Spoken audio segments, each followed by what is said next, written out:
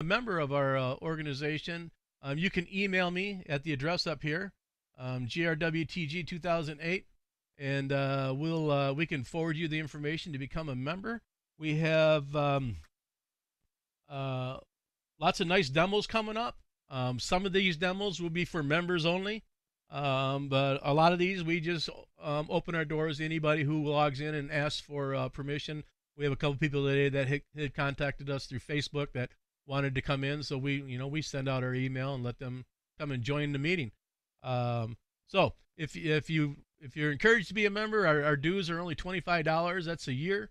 That's for the year 2020. So everybody who's joined in this past year, we renew our dues every January. So and then we'll have an opportunity with a discount. And we decided we're still going to do that in December, where we let everybody renew their dues for $20 for the year 2021, which is definitely the cheapest guild around. So yeah, we encourage you to join us and get on our email list so you don't miss any of our events and stuff. On going down our business here, um, New City Kids, we were going to be working with them in November.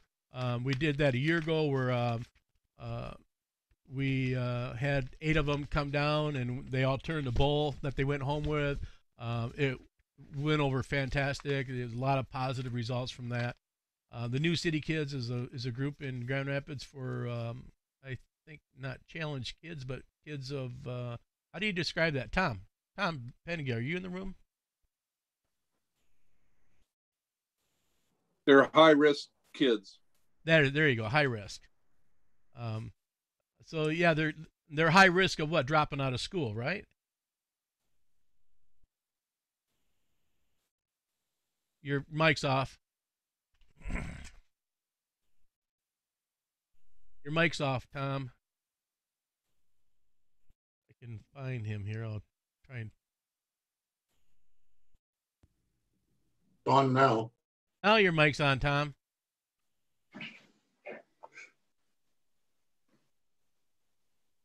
It shows his mic's on, but I can't hear him, so I don't know what happened there. Your mic was working, but it stopped working. Okay. Well, it's a group of kids, and I believe they're high risk of not making it through high school without dropping out. So I will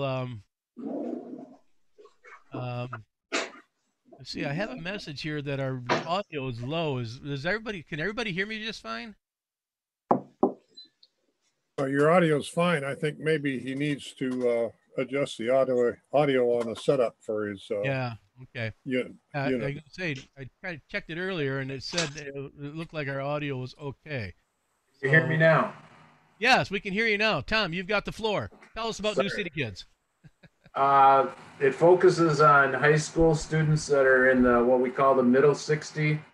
They're not the 20% that don't need help and not the 20% that need a lot more individual attention, but they focus on the middle 60. They've been in operation for 14 years. All of the kids in 14 years that stayed in the program graduated from high school, and all but one went on to college, and that one joined the military. So they have a great success ratio of teaching kids to be teachers of middle school and intermediate, and we want to get them more into learning skills. So wood turning is just one great opportunity to realize that there's a lot of different things that people can get into. So they had a lot of fun turning the bowls, and I think the mentors who taught them had at least as much fun as the kids did. And I was talking to a girl the other day, and she was talking how surprised her family was, and she said, "Look what I made," so she was excited. Okay. And then but new on our list with the New City Kids is we dropped the class we were going to do with them in November, but now we've added on, and I think it was December, a silent auction that they do to provide funds for the New City Kids. And now come back on, Tom. Tell us about this auction, the silent auction we decided we're going to get involved with. So we are going to donate pieces that they will auction off, either in a in-person silent auction or an online silent auction. And the proceeds would go to New City Kids. So we'd like to get 20 or 30 nice pieces that we can put into this auction that a lot of hopefully well-heeled people will bid on, and we can raise funds that way.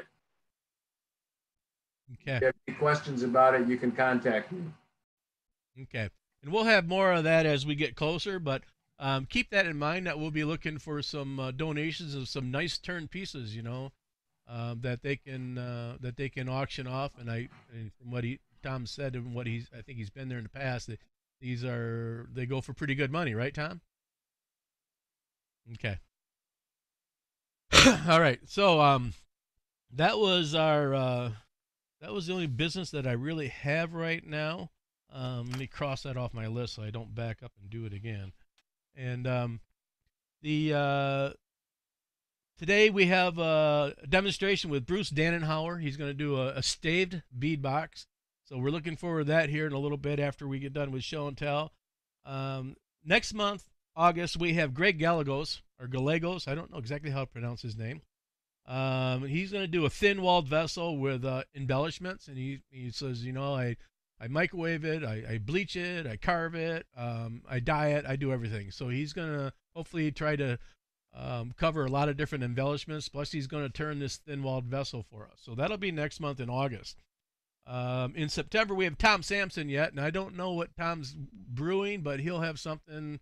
By next meeting, I'll be pushing him to let us know what he's doing. Unless you know right now, Tom. Are you here, Tom? You know what you're doing? I'm here. Can you hear me? Yep, you're on. I'm thinking sandblasting. I've been playing around with sandblasting, so see if we can make that work. All right, cool. That's something I've been thinking about doing, so I'm glad to hear that. So that'll be, I'm going to write that down so I don't forget. So Tom will be doing sandblasting. In November, we have Phil Irons lined up from Britain. I don't know what we have him doing yet. But we know we're on his schedule. So as we get closer to that, our demonstration team, couldn't think of that. Our demonstration team, which is Joe Spries and John Singleton, they will reach out to Phil and figure out what we want and what we want to see, and so that'll be coming in November. December, we're going to do something on Christmas gifts, and we'll be looking for 2 or 3 or maybe 4 members that can do either turn a gift shortly, something, you know, like a 10-minute easy turning, or they can show the pieces and describe this nice Christmas gift. But we're going to be looking for 3 or 4 members that can do that, and that'll be our demonstration in December. And then we're still working to try to get Cindy Drozda online. We were trying to get her for December, but her schedule filled up fast. So we're looking to get her on hopefully in January, maybe February. I don't know if he was going to try and contact her, but I don't know if that's. I'm sure she was. We're still working it out, Doug. Okay, I'm sure she's busy. I know she did. She is. She was live last week with the virtual symposium, and then she's been doing follow-ups with that all this week. So, yeah. But hopefully we can get her on our schedule for January or February, and then that'll bring us into the year 2021 where we start this all over again. Let's see. So that's everything I have on my list here. You know, we are looking for just general people who might want to do a demonstration. You'll see today, Bruce has got our equipment that we bought, and we did a run through the other day, and it looks really good. So that's what we're going to be sending out to people, members of our group that are willing to do a demonstration for us. You know, I ran out to Bruce's house on, I think Monday, and we wore our masks. We tried to keep our social distance and set things up and make sure everything was working. So I ran out there and set it up, and then he's running it today, and then I'm going to pick that up, in the next week or two, and then run that out to Greg Gallegos. He's also going to do a demonstration using our equipment. So if you are in our group and you like, hey, I would like to do a demonstration for you guys using our equipment, and you probably need to have a shop that's wired or a shop that's within 300 feet of your internet. That's what we did with Bruce. We have bought a 300-foot spool of Cat 6 Ethernet cable that we ran from Bruce's shop to his internet access in the house. And you can, when you see him do his demonstration, you'll see how clear that is and how well that's working for us. So, and we're looking for other people who say, yeah, I would like to do a demonstration. I have high-speed internet, that I can get that's within 300 foot of my shop. So if you're in there, let me know. Contact me or somebody on the board, and send me an email. We try to send out enough emails. You could just reply to an email that Steve has sent out, and it'll get back to me. So moving on down, we're going to move into show and tell. So if you have got a piece for show and tell that you would like to show to everybody, raise your hand. If you've sent me pictures, don't raise your hand. I will just pull those up after we do everybody else, and then I will call through and bring stuff up, and call you as we get there, because I know who you are that has sent me pictures. So raise your hand, and I will tag you and give you the floor and let you show us what you have for show and tell. So first up, let me get my screen up here. I've got Bruce. So let's get Bruce on, and go ahead and unmute your mic and tell us what you got, Bruce. Well, my show and tell is in response to your club challenge to turn a platter. And I'm going to do a screen share. So this is the platter. It's cherry, and it's about 12 inches in diameter. It was turned from a there it is. It was turned from there's the thickness on it, and the back side, and that that dark area you're seeing is part of the outside of the tree. This was turned from a piece of wood that the sawers call a skin. So this is the first slice off the log where they're squaring the log up, and there's the actual piece. And I'm showing this for two reasons. One is that is the thickness that I had to work with at that point. So on that area right behind it is where that brown is that we were talking about. And the other thing is, I just wanted to point out that at this point, all I'm doing is centering the piece up on the lathe. I have it on the pins of the drive cup in the live center to work towards getting it balanced and that type of thing. And because of this thickness or lack of thickness, I had to try to make sure that I've got this edge, which is where the first cut was done, as perpendicular as possible. Otherwise, I'd end up cutting that away trying to get it flattened out. And these are just a couple more views of the piece of wood before I started spinning it. And off of there was an offcut of the piece. This is the platter's little brother. It's about 6 inches in diameter out of the same wood. And there's a little worm path right here and one right here. That I don't know if it adds good character to it or not. That's the bottom side of it with a little texturing, thanks to Matt. So that's my show and tell. All right. Next up, I got Tom Penninga. What do you got for us, Tom? Are we supposed to do the challenge now too? Yeah, it's all just part of show and tell. Okay. Well, this is what I was going to show. I've been working on this for about a month, but these are rolling pins I made with, they're made out of hard maple, and I used an old Sears router crafter to put the spirals in, and then I put it in a PVC pipe and cast it with Alumilite and took it out of the PVC and turned it to its final diameter. And they turned out really nice, but I have a lot of work into each one. So that's my show and tell. Hold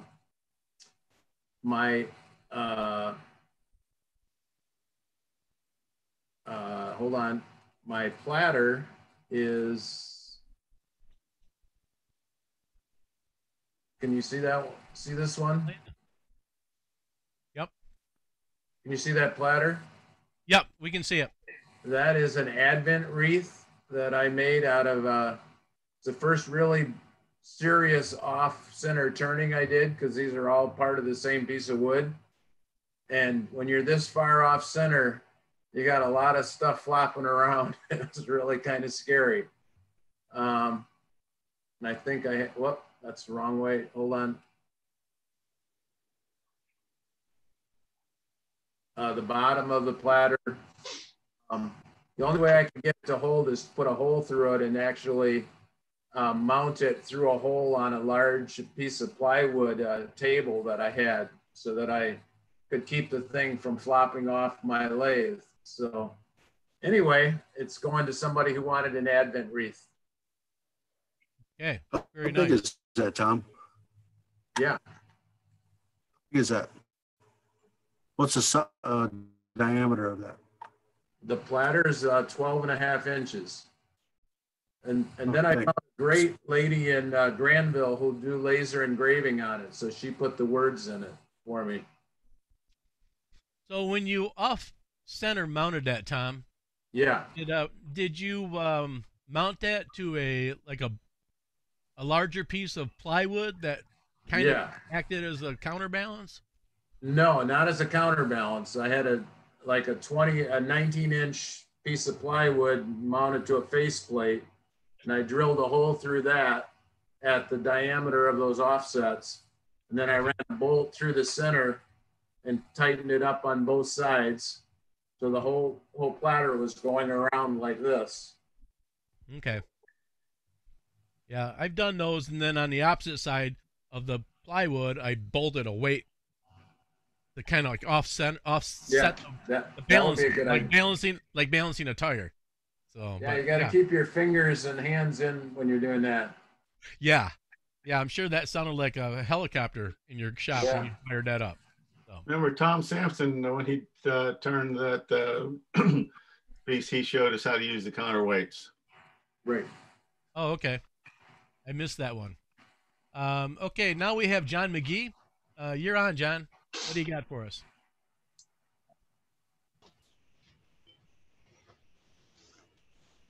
You hear me? Yep. Okay, this is a piece of birch, and you can see the reverse myself here. This dark area was where the two parts of the birch were growing up. It was at a fork in the trunk, and I decided I would see what I could do with that. And I sort of moved carefully. I kept good wood outside it all the way until I got the shape of the bowl done. Then I epoxy filled the what amounted to a crack with dyed epoxy. And this was the shape, but you can also see that the rim is thin in some spots because the rim really started moving. And I continued turning over a couple days. And to turn this, I used the the Jimmy Clues or Hunter ring tool, the mate, because with that 6mm cup cutter, it would handle the wood without catching too much and tear everything up. And this is the bottom here. This is sort of a salvage piece. I have one other. That bowl was about 12 inches. This is 16. It's turned from white spruce. And it's a fairly heavy platter, so you'd want to use it in your in the finger food area of a saloon, probably. But I used a tenon, but I recessed the chuck So it's below the bottom of the bowl, but it forms a foot. White spruce is kind of tricky to turn because it's got such contrasting hardness in the summer wood and the winter wood. So it's takes a very fine touch, fine cuts, and fairly frequent sharpening as you're approaching your finished cuts. But that's it. Very nice. Very nice. Let's see. Next up, we have Robert Elliott. Let me spotlight your video, and you're on, Robert. What do you got? Got to unmute your mic. Yep. Let me. There. Yeah, I had some wood given to me, and the wood that I enjoy, of course, because of the color and everything. And I know it's going to fade, and that's always been a problem. So what I did is that I just had a birthday, and my sister kept bugging me what I wanted, and I happened to mention airbrush. So I decided to wait. I got it. I haven't played with it yet, but one of the old tricks to make the color stay is use it as a pattern and airbrush it in. So that's what I'm going to be doing, is learning how to use an airbrush and see if I can make the item stay. It was made for people that live with disabilities because I got it off the side of the bark, and it's easier for a person to hold a bowl if it's got a flat side to it. It won't tend to slip as much. It gives them something. So you put that in there. And I've worked with a lot of people with disabilities. It's something I found in a dollar store years ago. And it was, I think I ended up getting 30 or 40 of them for $2 a piece. And then when I get bored, like lately, I've been making them and putting a handle on them as a back scratcher, and I give them away to our local VFW, and then they pass them out to people they know when they visit hospitals and that. But that's what I've been up to for productive. It's what I call playing on the lathe. So I made 20 of them today. Thank you. All right. Thank you. Let's see. I think I don't see any more hands up. So we're going to, we got another hand up. Here comes Steve. What do you got, Steve? Here. A little platter. I did the platter itself pretty simple. Yeah.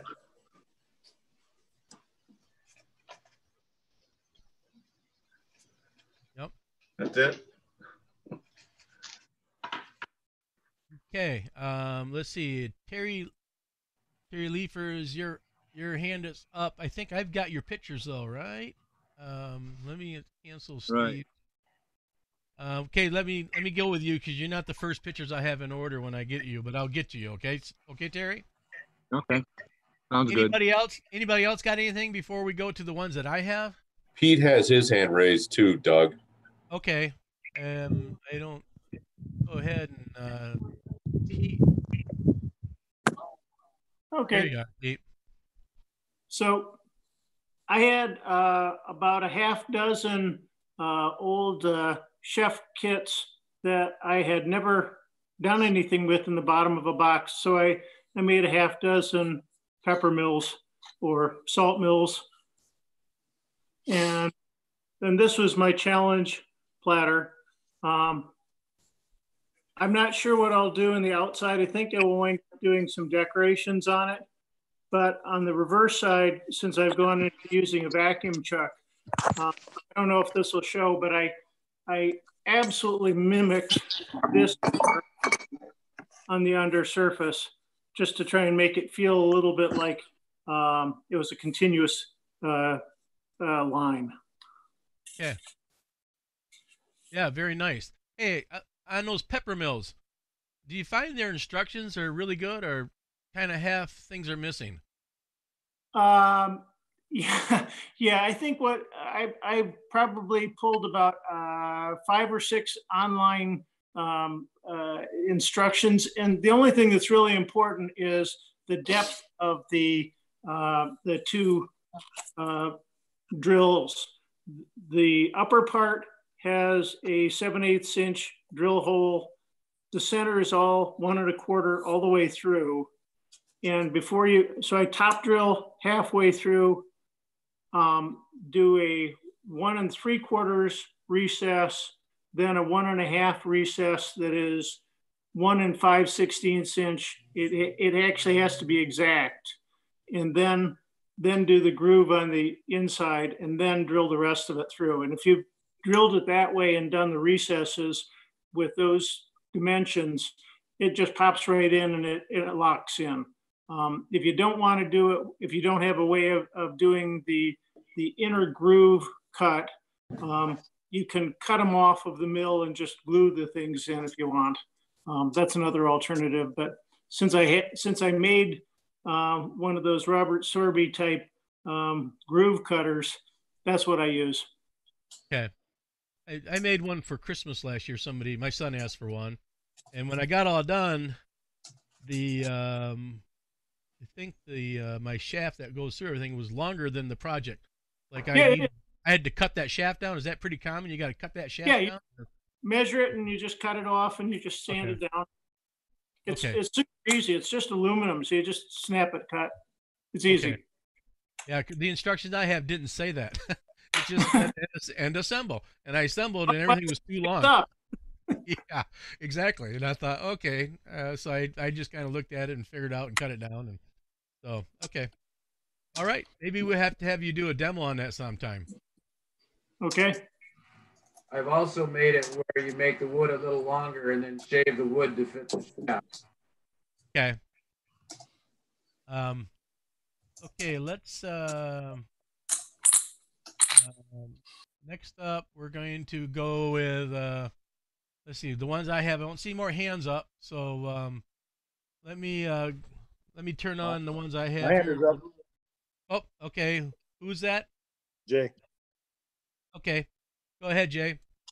So I just turned another, let's see if you can see this. I don't know if you can see it or not. Let's see if I get the focus on it. There we go. I turned this goblet this past week with a couple of floating rings on it.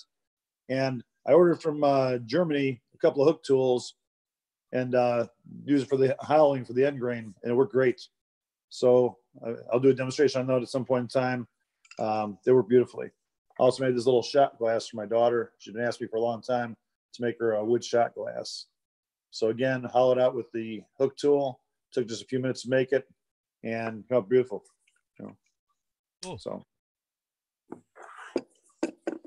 All right. Anybody else have? Does anybody else have one they want to go before I turn on the ones I have on my computer? Okay, so here's the ones that here's the ones that I had on my computer. Fred, can you? Well, no, yeah. Can you spotlight this, Fred? I can't spotlight myself. That way, when are you there, Fred? Hopefully, Fred's there and can spotlight that. This is the platter I made. What's that? You're up. Okay, I know, but it's not spotlighted. And you are. Okay, there we go. All right, now we're spotlighted. This was the platter I made after watching Matt's demonstration last week. This is a piece of English sycamore, quilted English sycamore that I got from Tony down at the Jam. He's got a pallet of this. It's highly figured, and it has when you go through it, it's beautiful wood. It's beautiful wood. I dyed the outside of it with some yellow, blues, and I think reds, if I remember right, and then cut the center out, and then did my my black embellishment there with the piece of laminate, for countertops. So using Matt Harbor's suggestion from our last meeting. There's another shot of it. It was just from a board, so it was only an inch thick to start with. Let's see, and this is another platter I made. That last one was about 8 or 9 inches. This one here is 12 inches from a piece of poplar I bought. I did like a 3D effect painting on there with an airbrush. I bought a couple of airbrushes and dabbled into that. So that is those are my entries for the President's Challenge. Whoever the president is, I don't know. So next we have Jim Pearson. Are you there, Jim? I'm just getting unmuted. Yeah. Well, I hear you, so you must be unmuted. Go ahead and tell us about your piece. Okay, yes. I made two. I started out, I had some, a board of 1x8 yellow birch, and I didn't use it for a project. So I thought, well, I'll just, because this is really kind of my entry into this. I got a grand total. This is the two that I'm showing here, my 6th and 7th bowl and platter attempts here. And the 3 pieces of this 3/4 inch yellow birch, I cut them in sequence and kept the grain flowing in the right direction, and glued them together. I then turned it. It ended up being a little thicker for a platter than, so I just went on and made a bowl out of it. On the back side, I did the OGs along the edge on that, and I used the laminate method that Matt had taught to do the accent or wood burn the rings, and the bottom and the recess. When I took the recess out, that turned out to be about 1/4 inch thick between the bottom and the recess. So again, it started out as a practice piece that I just glued together, and I brought it in and showed my wife, and she just loved the ring layers and the way the OG felt. Matt was right on for that, and so she laid claim to that. The second one I have here is the platter challenge. This turned out to be a lot more of a challenge than I had originally intended. The platter that I'm looking at is the same board. I just used 2 layers to give about 1.25 inch thickness, or excuse me, yeah, 1.5 inch thickness. And when I turned it, I got the face all turned, and it was all textbook, as Matt had shown. And I thought I'd dabble into wood burning. I don't have any other accent tools. This is, again, very new into doing this. So I went out and got a wood burning tool and copied a free piece off the internet for the wheat, and burnt that. And overall, for my first attempt, I didn't think that was all too bad. And then I mounted it in a Cole's jaw, and I've been having enough success. It unmutes me. I've been having enough success that I got, I don't want to say unmuted now, cocky, but overconfident, I guess would be a better word for it.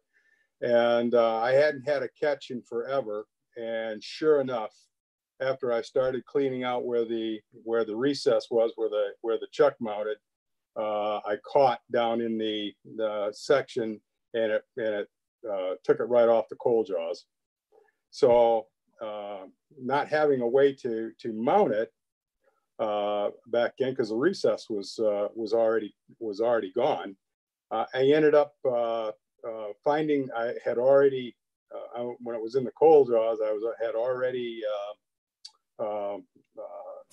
I mounted it back in the coal jaws, found the centers for the ring, and then I centered it in to find the middle of the bowl, if you will, just under the P there, and I mounted it with a jam chuck back on the lathe, and I have a shop smith and I have a speed reducer for it. I took it down to about 250 to 300 RPM because it was, as you can imagine with the jam chuck there, I didn't have a high degree of confidence in its staying, and I shifted it back and forth till I finally got it pretty close to concentric, and I was able to turn all the damage away.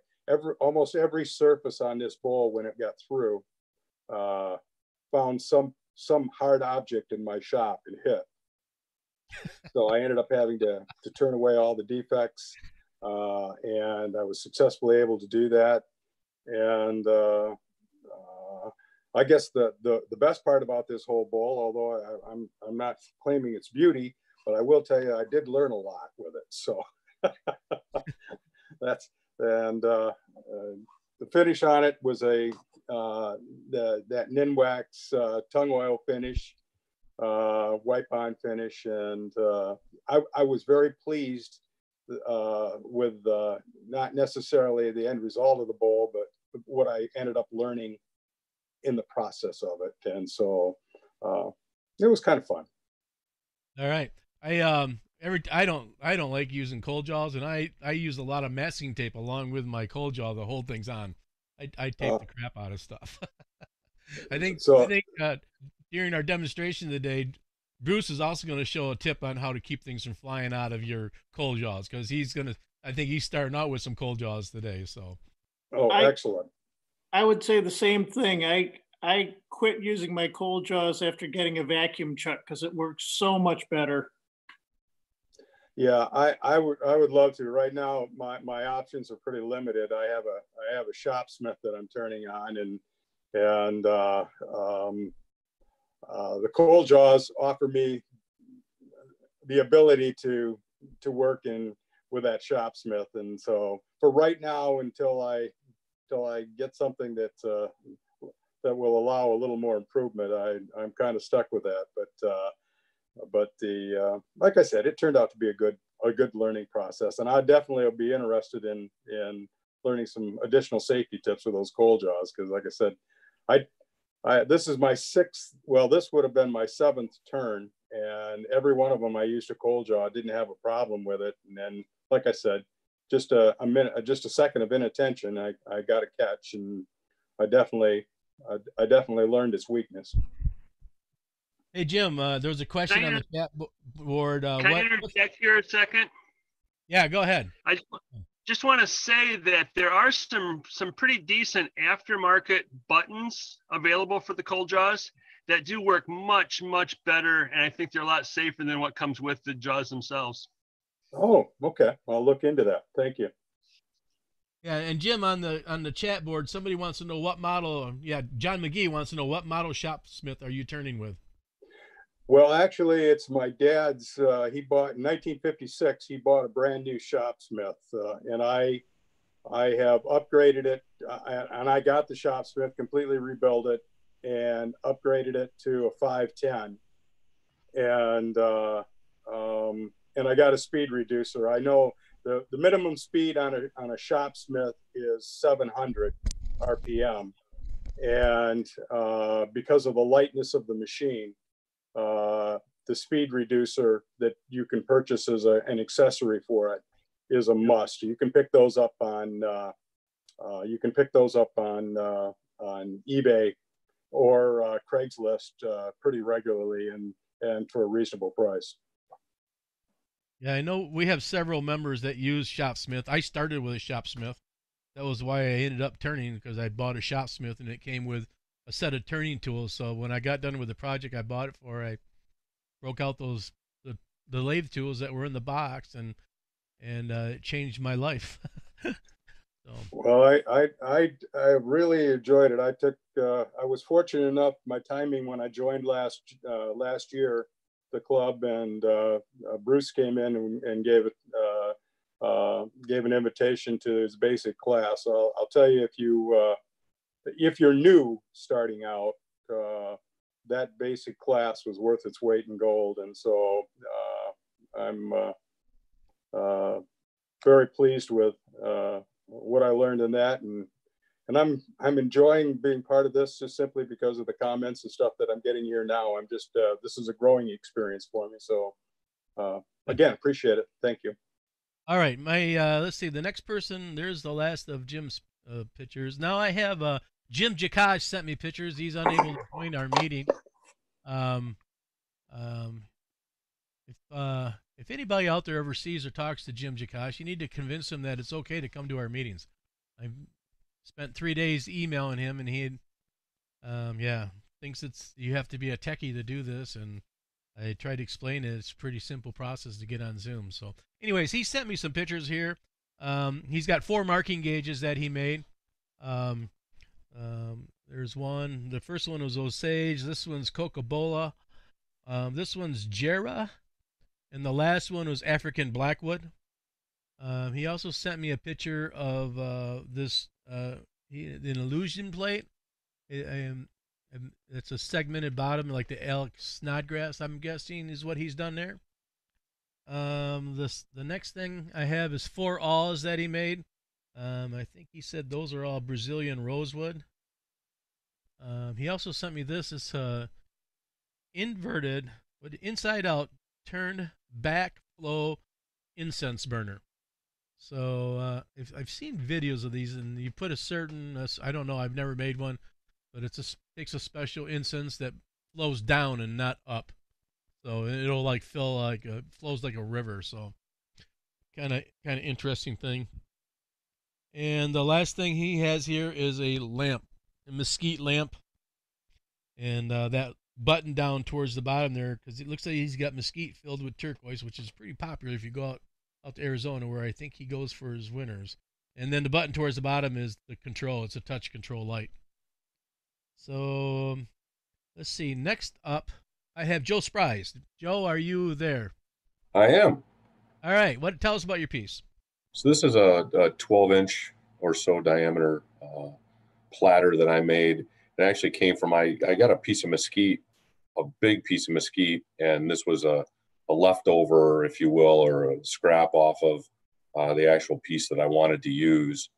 And it sat around my shop for a long time, trying to figure out what to do with it, and decided to be a good candidate for the President's Challenge. So as you can see, plenty of imperfections.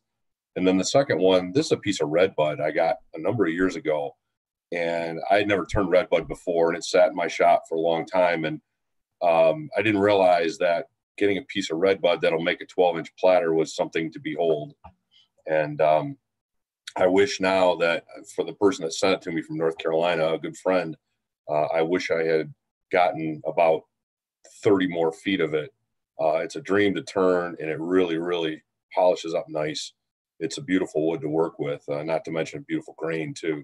And I missed out on that one, that's for sure. So, but those are my 2 entries to the President's Challenge. What's the finish on that one, Joe? It's actually wipe on poly. Okay.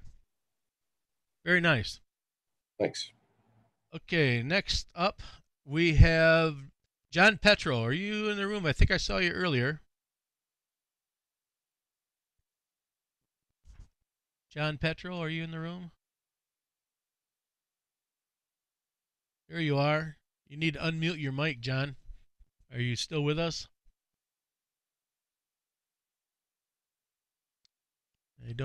He's not responding, so I don't know if he's in the room or not. It's a mahogany platter. He did send me a description. Colored with milk paint. The turnings include scallops on the back made with a bowl gouge. He used a microplane to slightly bow the edges, and a 1/8 rotary plane for texturing on the front. So, yeah, so there's the front where he did his texturing on there. And John, if you are in the room, you can unmute your mic and talk about this. Let's go. I think we got John is in the room. Can you hear me? Yeah, there you are. Hey, tell us sorry, about guys. your piece. That's okay. Sorry, guys, having a little connection problems. This was in response to the challenge. It's a mahogany with milk paint, and the lime in the milk paint, I understand, helps interacts with the wood and gives it sort of a bronze color. It's the milk paint is once it's dried, a couple coats is braided off with like Scotch-Brite pads of different grit. I think this was started with the brown heavier grit and worked down to the finer. So you can kind of adjust it, but it's all done with a bowl gouge. And the trick I learned was to don't forget to texture the each edge of the platter, because it really kind of sets it off. And then prior to that, I bowed each of the edge slightly with one of those microplanes. So I think it turned out pretty well. It's very light. And I've probably made about 5 or 6 of them now. They're just a lot of fun to turn. The back is done. It's kind of hard to see from that picture, but the back is sort of scalloped, and each one of those little ring is just made with the tip of the bowl gouge. So not a lot of tools, very quick to turn, and the paint is kind of fun to play with. All right, very nice. Thank you. Let's see. Next up, we have Terry Leifers. Terry, are you on now? Tell us about your pieces. Yes, I'm on. Tell us about that bird bath. How'd you make that? That was pretty hard on the tools. The flower vase was. Whoops, hang on. Let me go back. The flower vase is some red cedar I got from Tom Penninga, and I just the first turning on that piece, I tried to save as much of the cedar as I could, but it turned out to be pretty ugly shape. So I trimmed it down a little bit, and then finished it with regular polyurethane. Haven't had much luck with the wipe-on poly, especially it skins over real quick, even in a small container. And then the last bit of the wipe-on poly I had, seemed like the whole bottle gelled up. So I went to just regular polyurethane, and 2 coats, and it makes a really nice finish.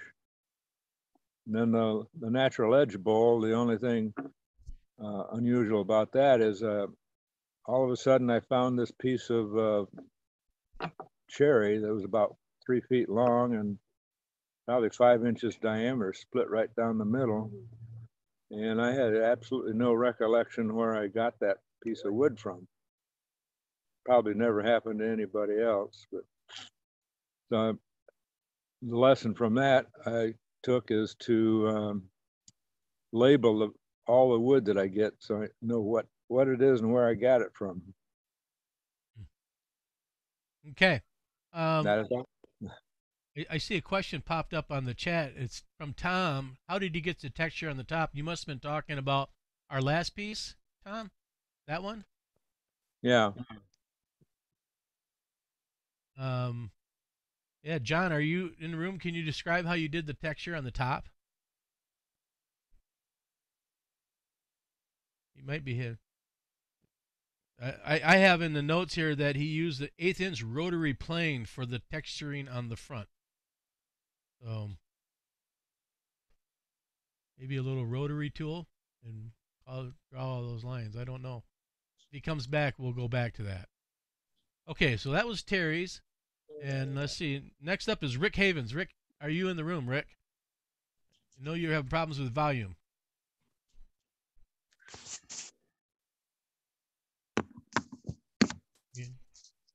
Sounds like somebody's trying to come online here.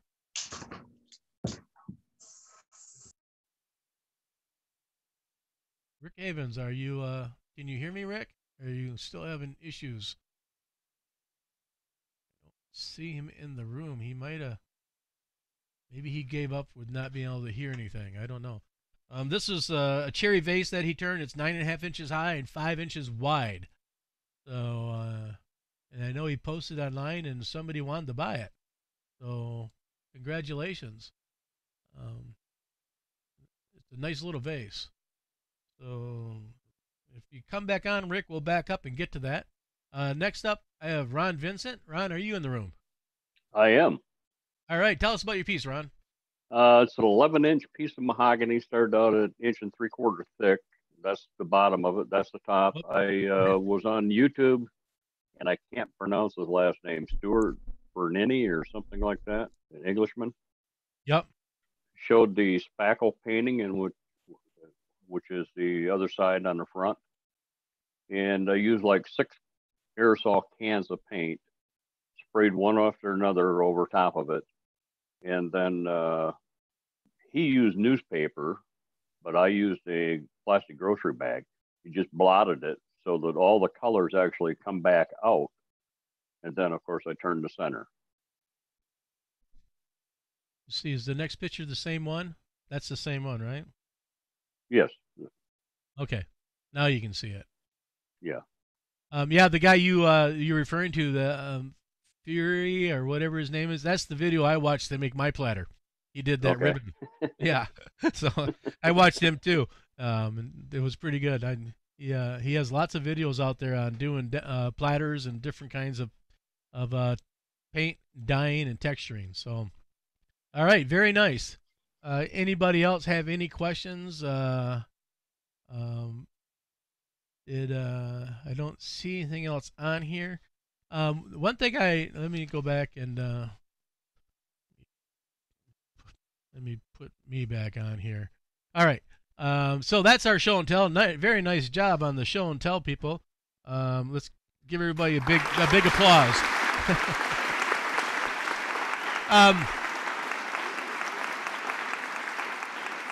Thank you. So I did have one question on there. People asked about somebody asked if able to access the supplies, our supply room, and our guild. We've discussed this at the last couple of meetings, and we're just not real comfortable opening that up. And we've basically been encouraging people to go to Woodcraft. They need the business. They support our group by giving us gift certificates that we can give back out in exchange for that. We'll probably discuss that the supply room again at our next meeting. We don't know if there's enough demand for someone to spend an afternoon down there. It'll probably get discussed again, but right now we're just encouraging you to go to Woodcraft and buy stuff there. I needed CA glue, and I was actually down at the jam.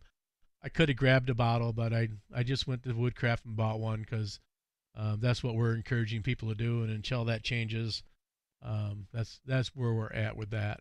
So I know that was one of the benefits of being a member, and we're trying to provide other benefits by having some professional demonstrations that we're not charging for. Typically, we would charge people, to go to these demonstrations that we pay money for, and we're paying out, $1,200 and or more, $1,500 in just demonstrators this year that we're not charging for. So we feel that's a huge benefit that kind of takes place of not being able to go down and buy supplies. So we encourage you to visit Woodcraft online or their store. Their store is open.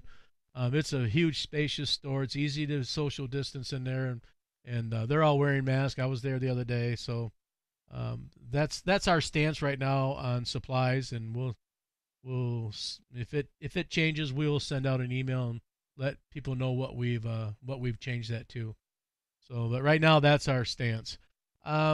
So if we don't have anything else, did anybody else have any questions, business, or anything that we need to discuss before we go into our demonstration? If not, then we are going to move on to our demonstration with Bruce. So Bruce, you are on. You gotta turn on your mic or something here. I don't hear you.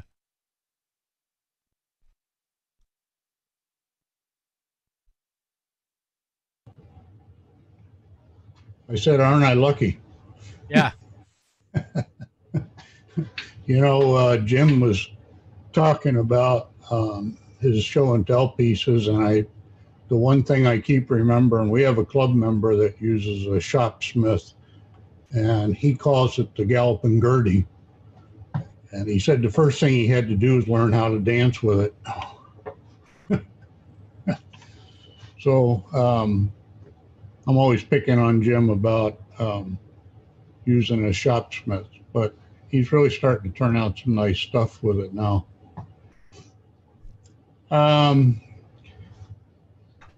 Couple things before I get started. I really appreciate and need to have questions and feedback. You know, one of the problems of doing these virtual demos, and I'm sure Doug can can chime in on this, but you're doing this and it's like you're talking to yourself, and you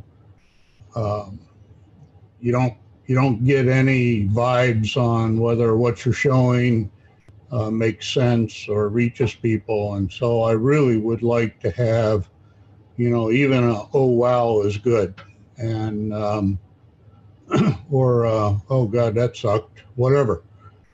Hey, Just I have, attaboy, Bruce. I have an idea. In the chat, is everybody used to using the chats there? If you see Bruce make a mistake of some sort, chat it to me. Thanks. Yeah, chat that to me. If you see him make a mistake, you know, he forgot to put his mask down, or he got a catch, or he dropped his tool, and chat that to me, and whoever chats the most mistakes that Bruce made, I'm going to give them a craft supply gift certificate. So you can chat me in the chat, or you can just chat to everybody, I guess, but whoever posts the most chats on Bruce's mistakes will get a $10 gift certificate. So how's that for opening up the ice, Bruce? So also, if I don't make a mistake, I get the gift certificate.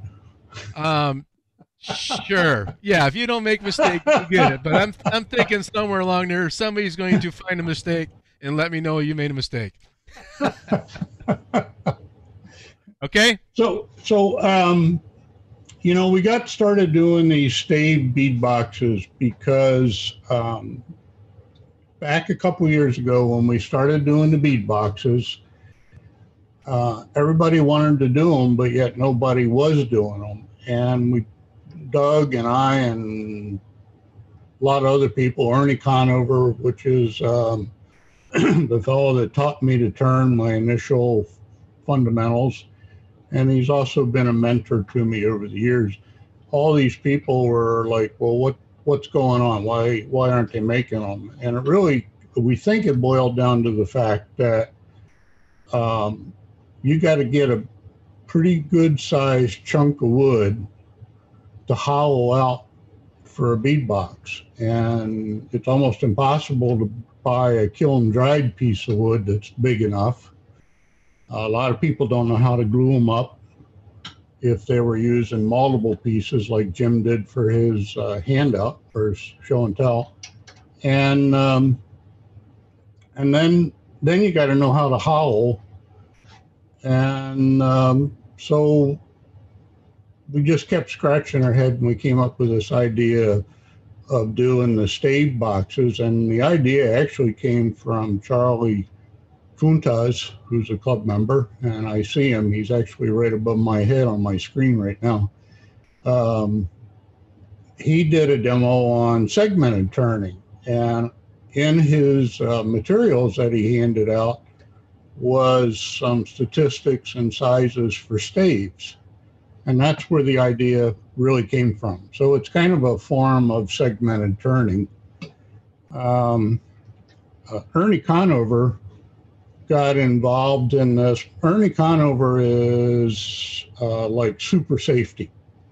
If you can't do it safe, don't do it, kind of thing. And I started talking to him about doing staves, and he said, well, that's a great way to go. He said, the only thing is, he said, I'd be really worried about having something spinning in front of me that's just glued together on a small edge, and the whole piece is dependent on those glue joints. So if you had a weak glue joint, or you got a horrific catch and it tore the joint open, next thing you know, you got a lot of pieces of wood flying at you. And so that led us to doing the staves with a, let's try that camera, with a miter lock. so that the pieces go together and are physically bound together as well as glued. Plus the miter adds more glue surface. And so that's why I do, and I make the staves for the boxes that you folks want to use, if you want to use the staves, that are done with a 22.5-degree miter lock router bit. And so that's the reason for it. And what I want to do is I want to show some boxes.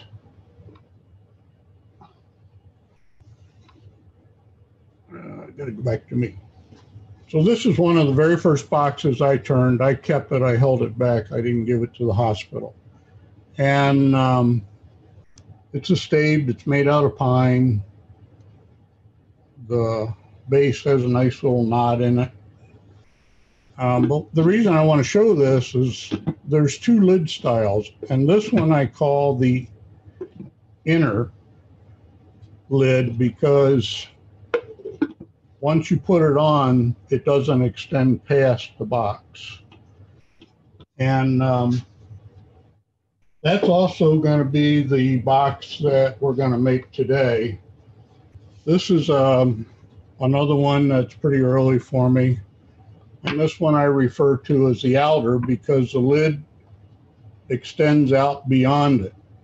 So what's the difference? The difference is I have to turn the lid totally separate from the box, where the inner one that I just showed, I can turn the lid all at the same time, and that's why I'm going to show that today.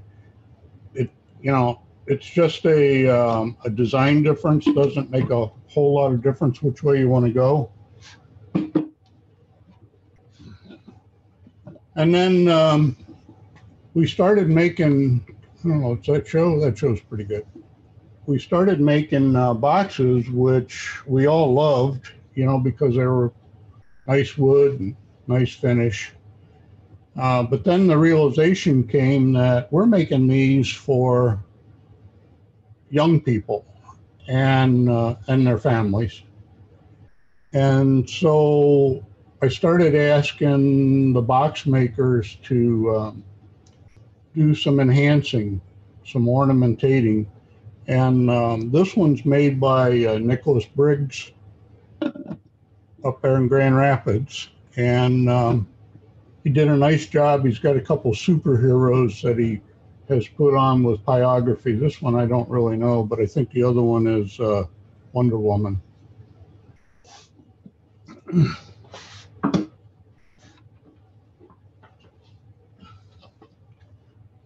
There's one that somebody's painted up. I thought this was done by Todd Beck down here in Kalamazoo, but it's not signed on the bottom, so I really can't give him credit for it because I'm unsure. Which brings me to the point that, when you make these, sign them. Take some pride, put your name on it. I actually have a little slogan that I put on the bottom of mine. In terms of slogans and messages that you want to put on, because these are going to kids that are going through cancer treatments and all. I would recommend, and it's your own personal preference, but I would recommend staying away from religious thoughts, just because you don't know what religious background this is going to go to, and you don't want to offend anybody. But carrying notes, my friend down in San Antonio, when he makes a box, he actually drops his business card inside so that whoever gets the box, they know who made it. And he said he's actually had contact from some of the patients thanking him for the boxes.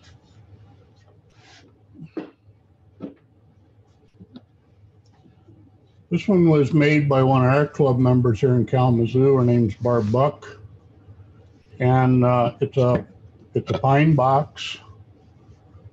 It would be pretty plain, but yet she did some pyrography, and she made this really wonderful little carved cheese board with a hunk of cheese on top of it so that the mouse didn't get too hungry.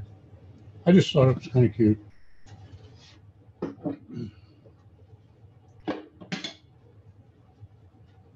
Rick Havens turned this one in just before the COVID situation came upon us.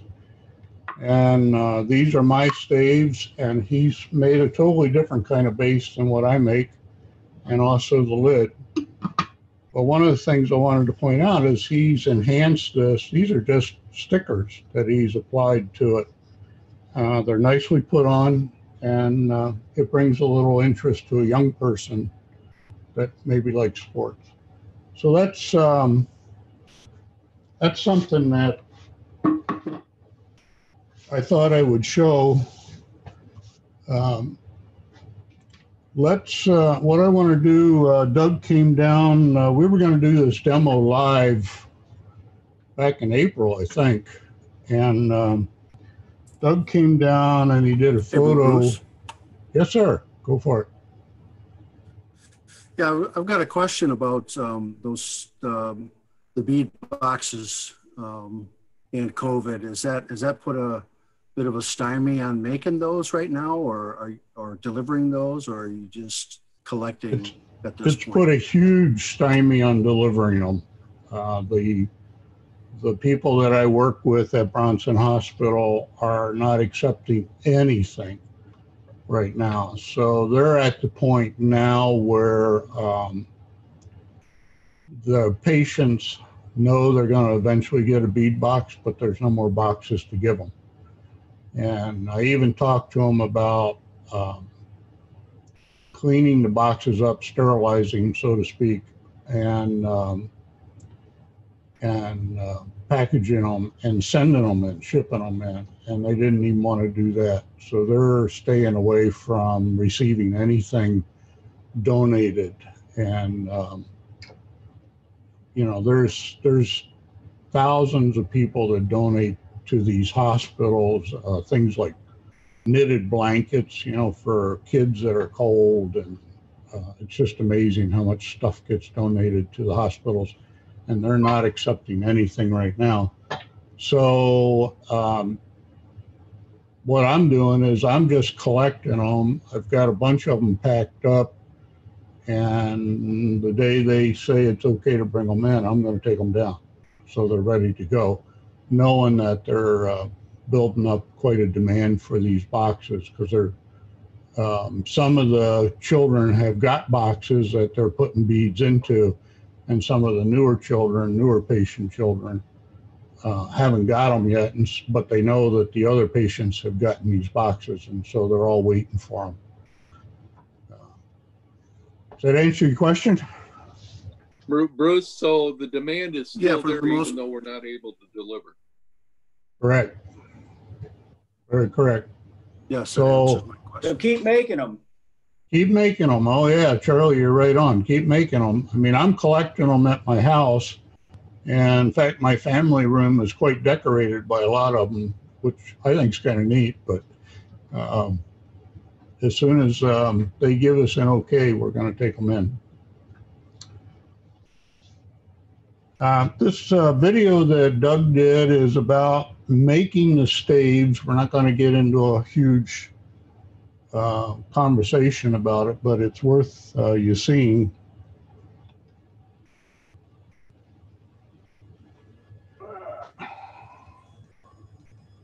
I got it.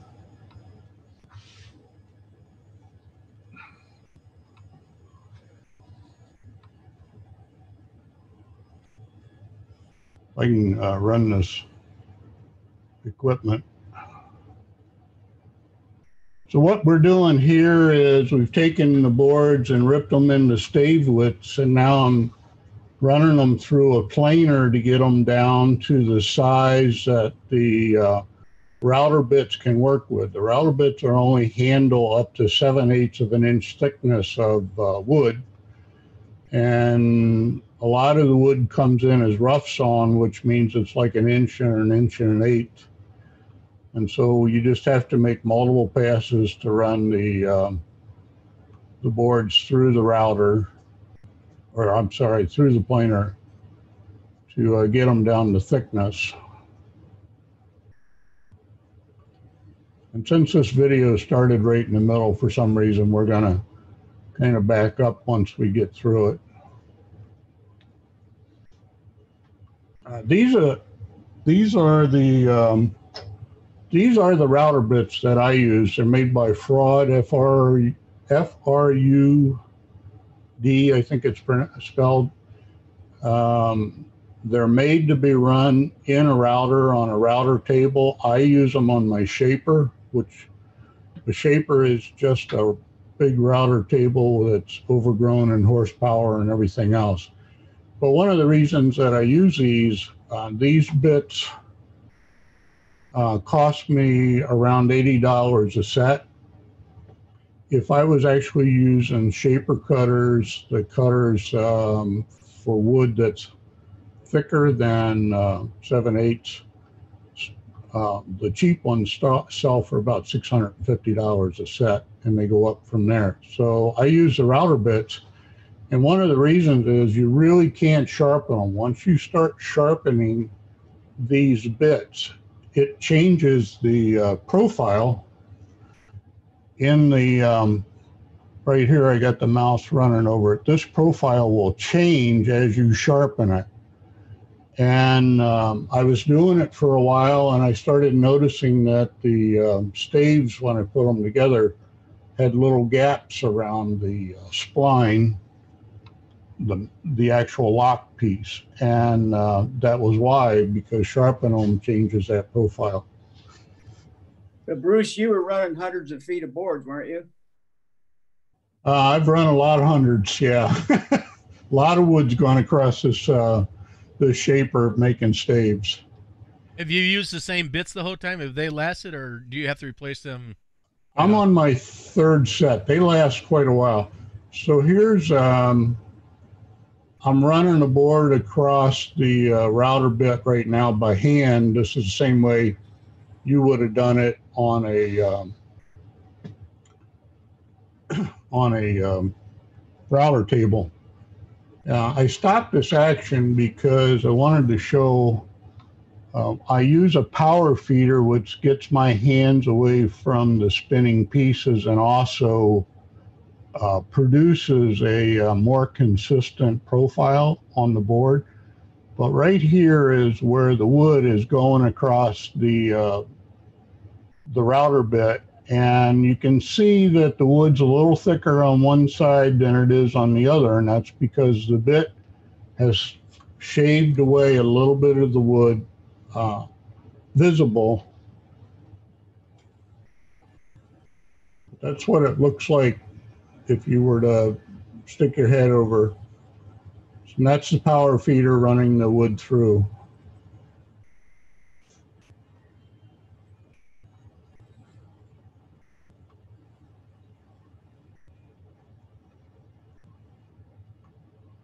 And so there's the board after it's gone through one side of the profiling. Now on these, it's a two-sided situation, so there's two bits to the set. Whereas if I was doing a 45-degree lock miter, I could use one bit to make both edges. This one actually requires two.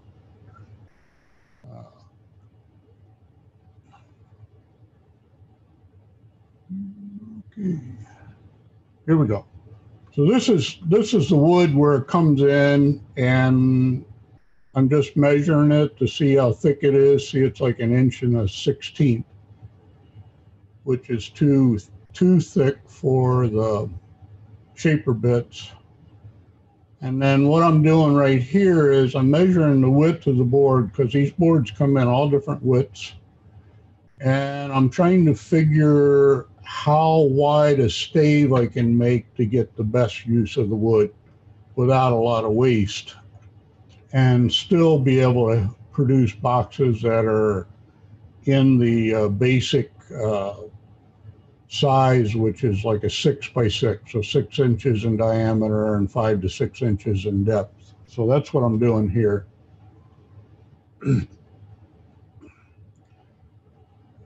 And when I rip these boards down to the thickness or the width for the staves, I'll actually end up with several groups. One group might be 2.5 inches wide. Another group might be 2 3/8 inches wide. I've even gone down to about 2 inches, which makes a rather small box, but just trying to get as much use as we can from the wood. So what's the ideal width, Bruce? 2.5? I use 2.5 for the staves, yeah. That gives us that 6-inch diameter.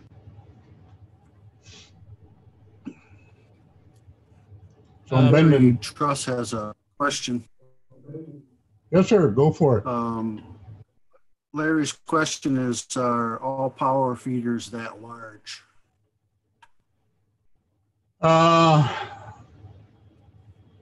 Maybe not.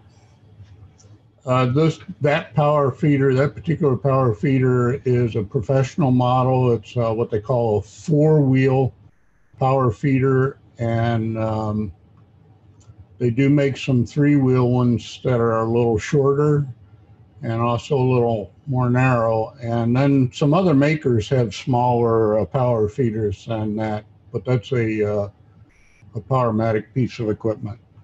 So what I'm doing here is I'm getting ready to run the boards before I rip the staves out across the joiner. And the reason for going across the joiner is it does 2 things. It makes the small edge of the board perpendicular to the large edge. So I'm squaring up the board, but I'm also flattening out. A lot of the rough sawn lumber comes in. It's got little whoop-de-doos in it that if I used it just the way it was, it wouldn't produce a stave that would actually go together well.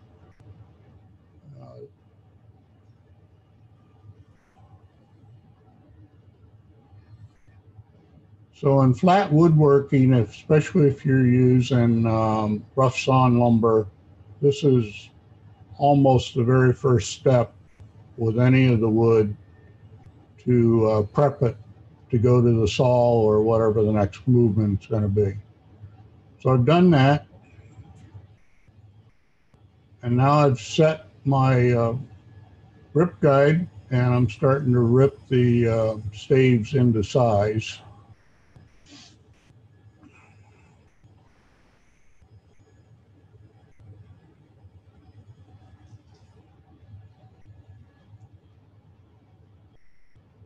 And this is where we started, where I'm taking the boards and I'm running through the planer to get them thinner so that they'll work on the router bits.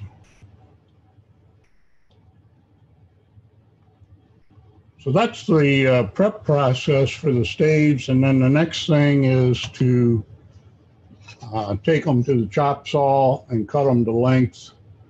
And again, I'll vary the length based on how much wood I have. You know, these are roughly 6 inches. Sometimes I can go 6.5, 7, or sometimes I got to go shorter. I think the shortest I do is 5. And then let me switch the cameras here. This is what they look like when we're done prepping them. You got the spline on one side and then the mating piece on the other side, and they just go together like that. One of the lovely things about using the lock miter is when you go to glue this up, that physical lock keeps the pieces from sliding apart. If you've ever glued up like a picture frame with mitered corners, you know how much those want to slide around on that nice slippery wet glue. And the lock takes care of that, and I'll show you that in a minute. But Bruce, the next step, yeah, go for it. Bruce, you're actually milling the wood square, and the router bit is actually introducing the appropriate angle, correct? Absolutely. So when this went into the shaper, it was square, and the shaper cut the miter and also the lock spline and mating piece. Will it do it in one pass, Bruce? I want 2 passes, 1 for each side. So this is cut by one of the router bits, and then I have to change the router bit to produce this side. So it's a set of 2. And that produces an 8-sided vessel, right? Yes. You have, because you could get different degrees to make like a 6-sided, a hexagon. They don't make a lot. They don't make a lot of lock miter router bits. Pretty much all you can find is 45 degree, which gives you a 4-sided piece. So that would be a box, and the 22.5 degree, which gives you the 8-sided piece that we can turn into a round. Yeah. I see they posted in the chat. They did post a link to Freud Tools to get that lock bit. So if anybody's interested. Good. And there's lots of other manufacturers that make those bits, and some are less money, some are more money. I just try to stay with the Freud because I feel their products are priced right, and they're really well built, and they last a long time. All my saw blades are Freud, and most of my router bits are Freud. Bosch is another fine manufacturer of router bits. So when you start getting ready to glue these up, the first thing you have to do, and I want to get this, I don't know how well that shows. Let's try this side. I don't know if you can see little fuzzies on the edges of this. There's some right along this top side. There's also some right in here. I don't know how well that's showing. Doug, tell me how it's showing up. I can see. Yeah, I can see the cut edges, the little shavings, pieces, fuzzy edge. So what you need to do is you've got to sand those fuzzies off, because if the fuzzies get in there, they get in between the 2 parts of the lock miter, they'll actually hold the joint apart a little bit. And that shows up in your final turning, as well as it also gives you a weaker glue joint. So what I do, I use a sponge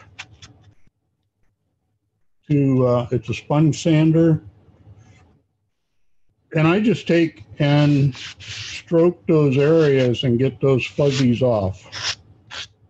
Doesn't really matter so much along this edge, but along the lock and along, see now there's, this was cut with a bit that was starting to get dull, and it's left, sorry about that, it's left some fuzzies along the spline itself. And so I just take and stroke those off. Only takes a minute. And I go through all the staves doing each one. Then I'll talk about the glue in a minute. But then I take a paintbrush and I start painting glue on. And this is not like fine furniture. Squeeze out is actually, in my opinion, is a good thing, because it means you had enough glue in the joint to fill it. So I really slop on a lot of glue, and the excess, the squeeze out and all, is going to get turned away when we put it on the lathe, so I don't worry about it at all. So I'll paint this up with the glue, and on my workbench, not on my lathe, unfortunately I have to show it on the lathe, I just stick it on a piece of wide tape, and I bring the next one in and physically put them together. And I just go through that whole process of slopping glue on and then sticking them down. And I'll show you why I'm doing this. If anybody's ever made a box before, they know this trick.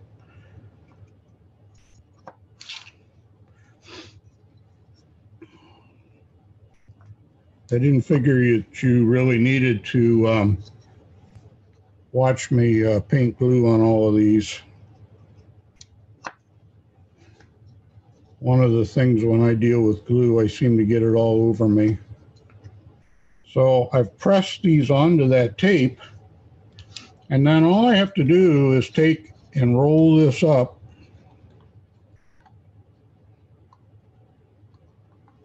and put it together. Bring the tape around that last joint. And there's my basic box with all its glue running out of it.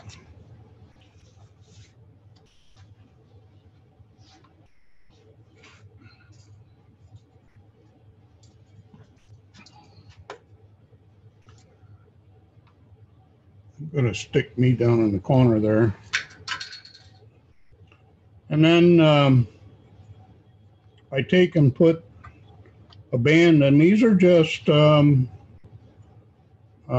think they call them worm clamps. They use them for heating and air conditioning and hoses on cars, and you can get them all kinds of sizes. I buy these at Lowe's in a package of 6 for about $12.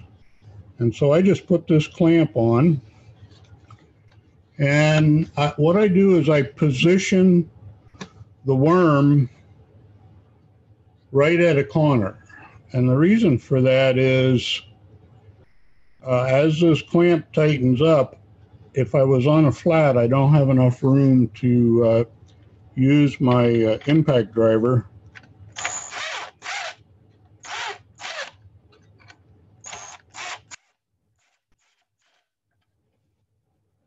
And it brings it tight just like that. Nothing slips. Turn it over, put another one on the other side, same thing. Put it at a corner joint, tighten it up. And I let it sit for 24 hours.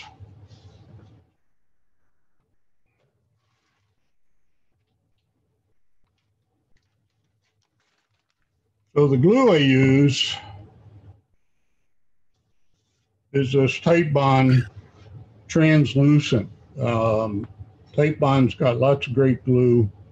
They'll all work. But what I found is most of the Tight Bond line of glues, when it dries, it's somewhat brown.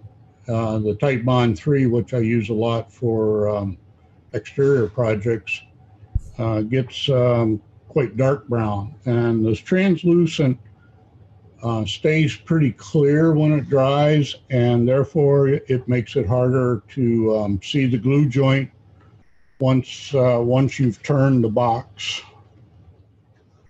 And I just leave the masking tape on. Eventually it comes off when I start turning the box.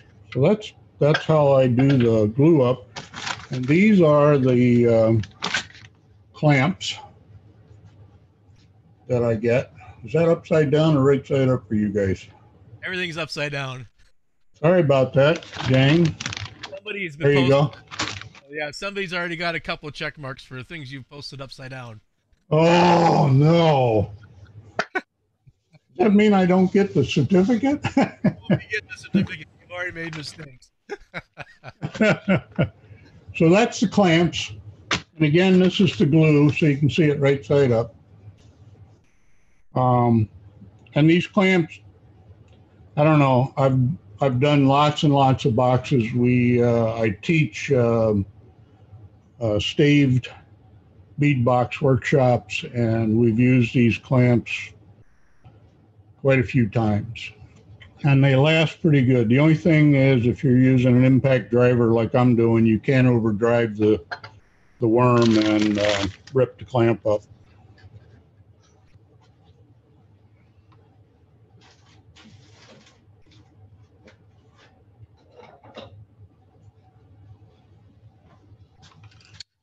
You'll just give me a second to get some organizing done here.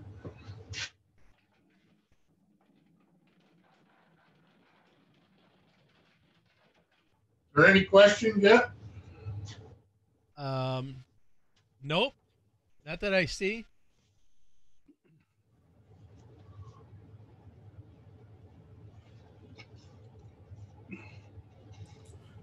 So let me try the side view. Let's give some nice detail. This is kind of what it looks like. There's little knobs of glue on here. And down the side, you can see where the squeeze out has left lumps of glue. I just don't worry about them. This is not like making fine furniture. That kind of squeeze out, if you were making furniture, is a disaster. But in this process, it's fine.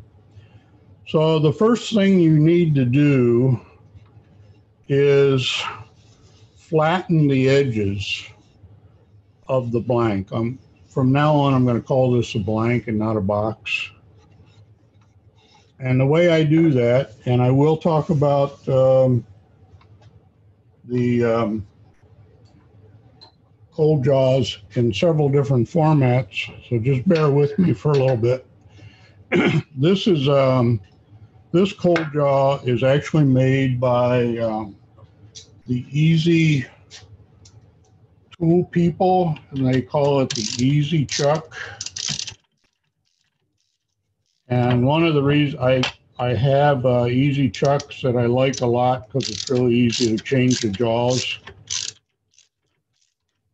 And they make these long pins that seem to hold these blanks quite well.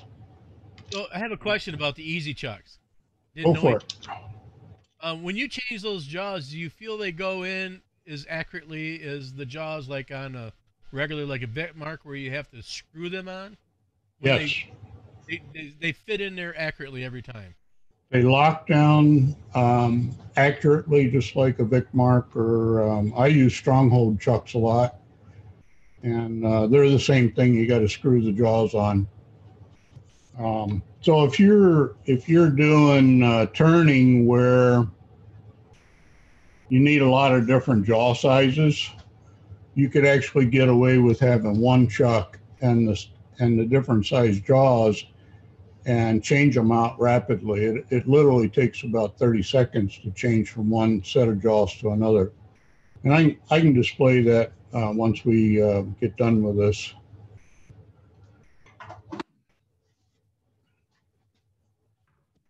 I will tell you that my friend Ernie Conover won't use the Easy Chucks because he's concerned that the latching mechanism is could fail, and that would let the jaw loose. I don't know. I've used them for quite a few years, and I've never had any trouble. So the first thing... I have a question. Ron Campbell, don't you have an issue with those? Are you still in the room, Ron? Ron, are you in the room? Did we lose Ron? Yeah, he didn't want to learn how to make a bead box. It's too easy. Okay, I'm sorry. Go ahead. So the first thing you want to do is you want to make sure that this edge and the other edge are totally flat. That's the first step. And it's a pretty easy thing to do. I just want to make sure I get that chuck tight. I'm talking, and my mind only has one track to run on. Yeah, I got it tight. I do want to say that these pins on the Easy Chuck, any of the chucks where you're using long pins like this, you can over tighten them and actually bend the shaft inside the gripper. So you have to be a little bit more conscious about how much force you're putting on the chuck when you lock them up.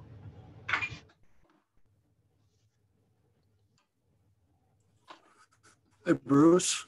Yes, sir. Question. You obviously didn't face the side that's against the chucks now. Is that correct? Are you just kind of letting the pins do the aligning to the axis of the lathe? The only thing that I did to align them is I made sure the blank got pushed up against the jaws solidly, and then tightened up on it. The fact that this is a wide piece, it's kind of hard to get it cocked in there if you just settle it against the face of the jaws.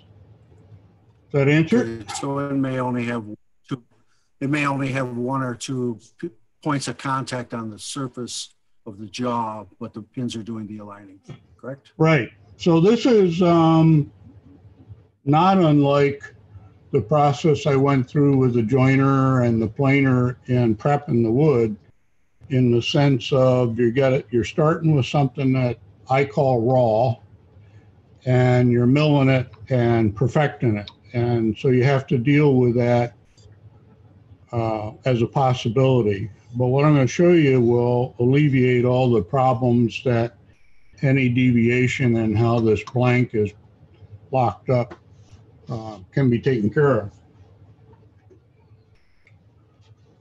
So now we get to do what all us turners like to do, and that is make some dust and some chips.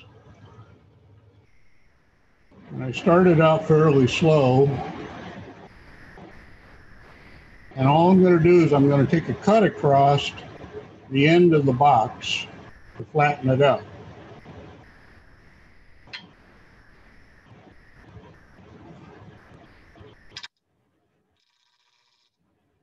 You're cutting air when you first start because of the points of the box.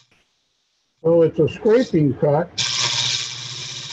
Once you get a shoulder that you can put the bevel on, you can open the gouge up.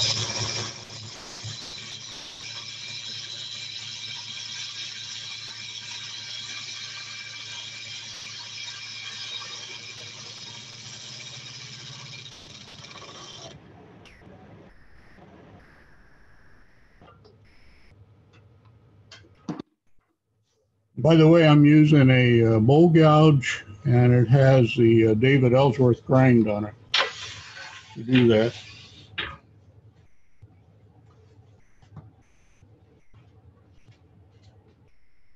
Now I know I'm not good enough to actually get a perfectly flat cut on there. I know Doug and some of you other experienced turners can do that. That's not bad. You put the top camera on. It's really not bad. I'm proud of myself. That should negate some of those mistakes I've made so far. But what I do is I started out just using a board, and because I make enough boxes that I needed a tool, I made something that's a little easier to hang on to. But if you take a board with sandpaper and put it across and sand, it will perfectly flatten that edge. It's impossible to have an angle on your wood any way, shape, or form, because the board is all the way across the piece and it self-flattens. So I turn the speed down.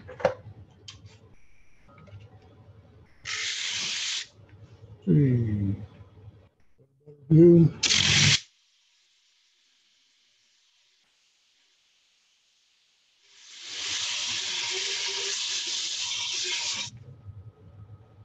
it will dance around a little bit. Now you see I got some marks right there that I want to get rid of. That's where I made my entry cut.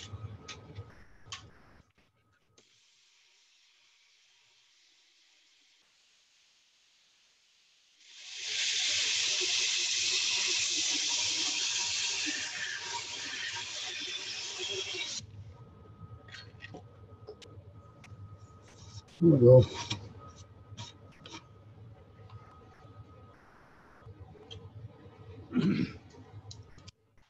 And I just take and turn this piece around.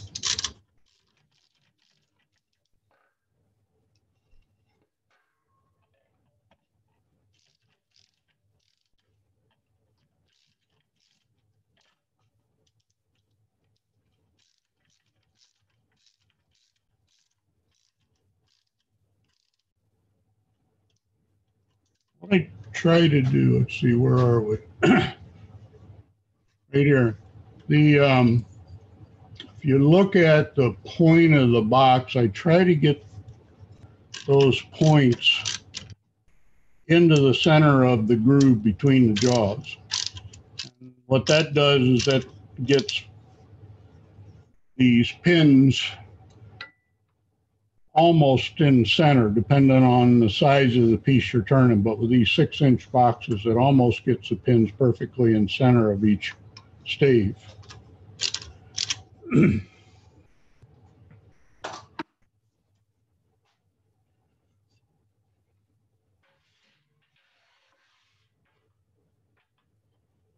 going to do the same thing. I'll give you a down view on this one.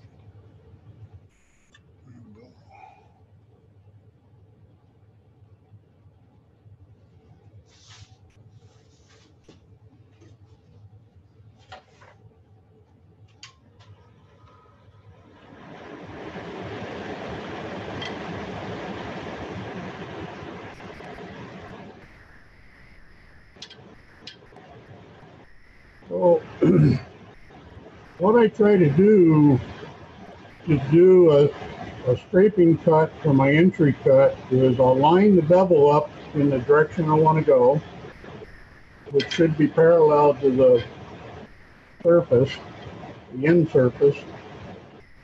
And I flatten it out like I was going to do a scrape. I get up close,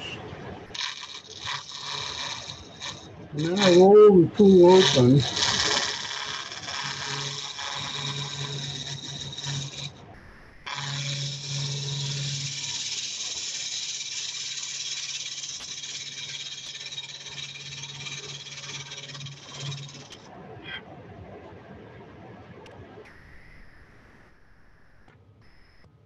And the reason for that process of starting out in a scraping mode, and then as you start penetrating the wood, rolling it open, what you've done is you've taken a very small scrape and gotten a surface for the bevel of the tool to be on, and then you can open it up and let the gouge do its job. But the benefit of that is if I tried to come in this way, there's a good chance that if I'm not perfectly straight with the bevel, that the gouge is going to take a screw action and go across the surface some. And so by rolling into the cut, that does away with most of that chance. You probably want a really light cut on that too, so you don't like that right yeah, out. I'm taking as light a cut as I need. Some of the boxes I've glued up have been really bad, and so then I've got to take a deep cut. And the other thing is, if it's pretty good, you don't have to cut with a gouge. You could just take your sandpaper and flatten it out. The problem that I find is that those little nodules of glue will plug the sandpaper up really fast. See, I've used the scraper to do that end piece.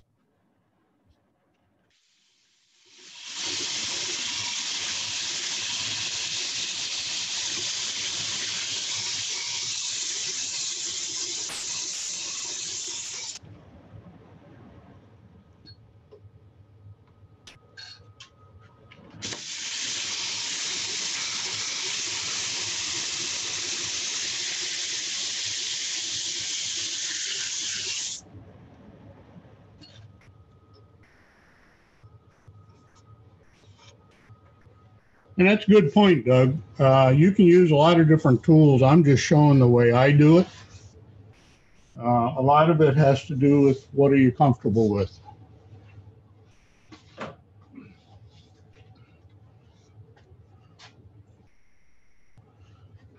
So at this point, we're ready to start the hollowing process.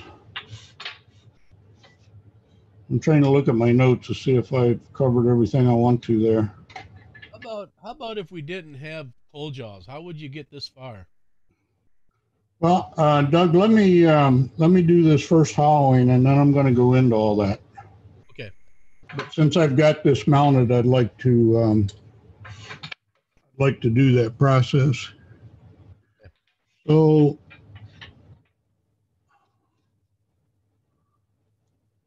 like this is a robust comfort rest, steady, or tool rest. And it's too big for me to get in the right position so that I can cut on center with my tool and clear the bottom. So it's dragging right there. And so that means what I got to do is just kind of put the corner in. Whoop, I'm still hitting. Just put the corner in like that. And the problem with doing that is I don't have a lot of support. My tool's going to start hanging out over the rest a long ways, and it's going to produce a lot of chatter and a not very good cut. I am going to go ahead and do that on one cut just so you can see what I'm talking about, and then I'll show you some other ways. Now, I'm going to use a detail gouge, and I'm using it as a scraper, whereas I'm using the wing as a scraper, and I'm doing a pull cut. I would not recommend pushing the tool in. And you really can't ride the bevel, whether you're using a bowl gouge or a detail gouge or whatever. You really can't ride the bevel because you would be doing quite an intermediate or interrupted cut, and it would be difficult to control the cut. So the reason I say I'm using a detail gouge because a lot of people don't know that you can hollow with one. Another tool that really works quite well is a scraper here, and I'll do that in a minute. So we got a pretty good, that's a little better, pretty good view. I got to kind of stay out of my way here so I can show you what's going on.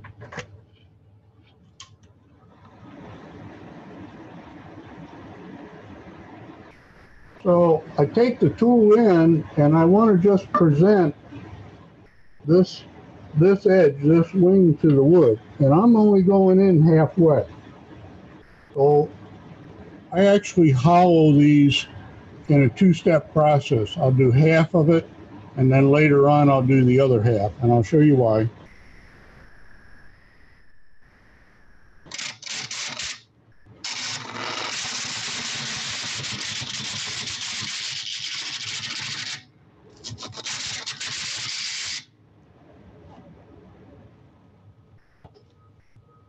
Well, that's a pretty good example of the noise rate you're going to get.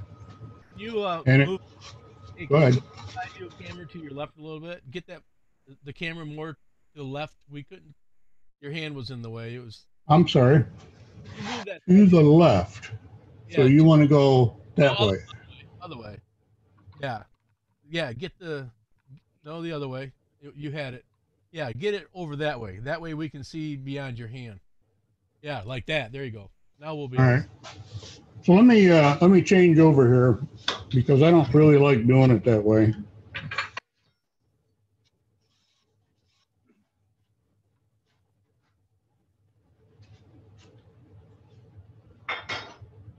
And I see Fred posted that the AZ little hogger works great to rough out one of those also. Right, that's I'm glad you did that because I've not tried the little hogger. This is a tool rest. Let me see if I can give you a better view. Probably me. This is a tool rest that's manufactured by Robust. It's called a box rest. I don't know if the price is still the same, but they were $55 when I bought it. And I bought it to do in these bead boxes, but I end up using this a lot, and I'll show you why. It's designed to go in inside your box like that, and you can literally bring your tool right on around and go across the face if you want to. I don't do that, but that's what that design is for. But the idea of it is it gives you very solid tool support deep inside of your box.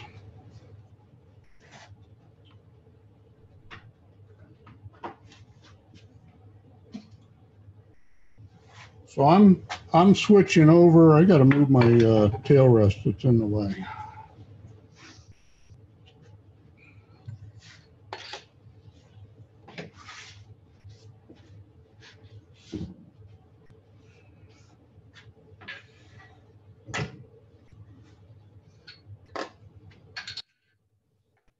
I'm switching over, and I'm going to use an inside bowl scraper. This happens to be a Glenn Lucas negative rake.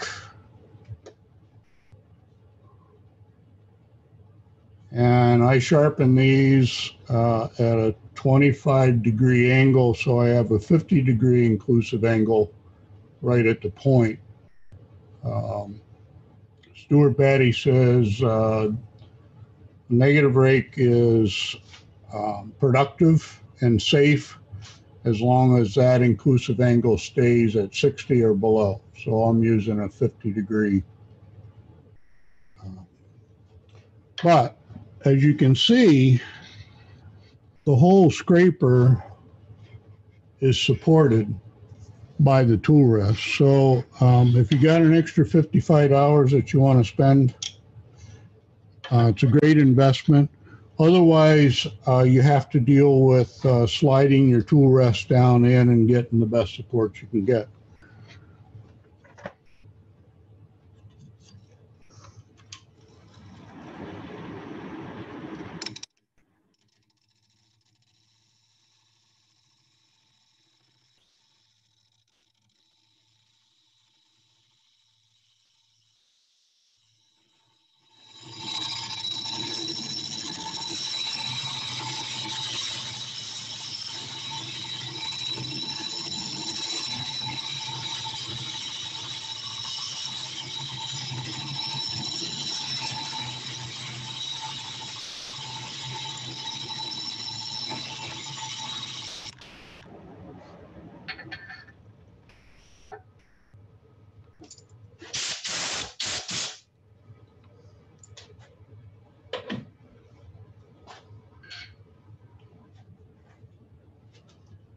So I don't want to waste away too much wood. So what I'm trying to do is get down to the point where the glue and the joint disappears, and that's where I stop.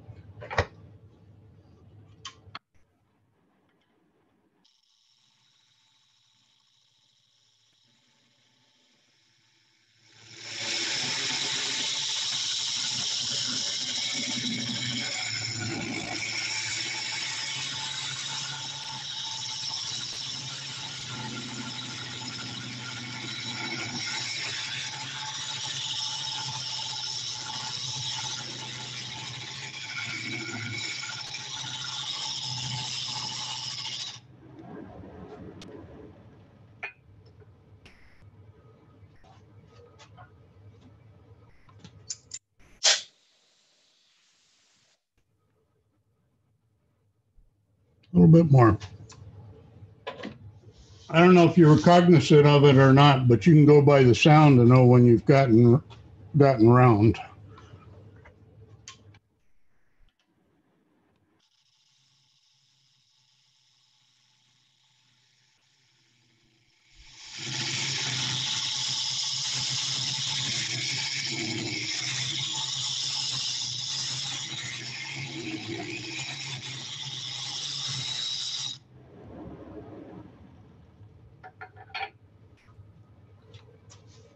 The robust tool rest is still selling for $55.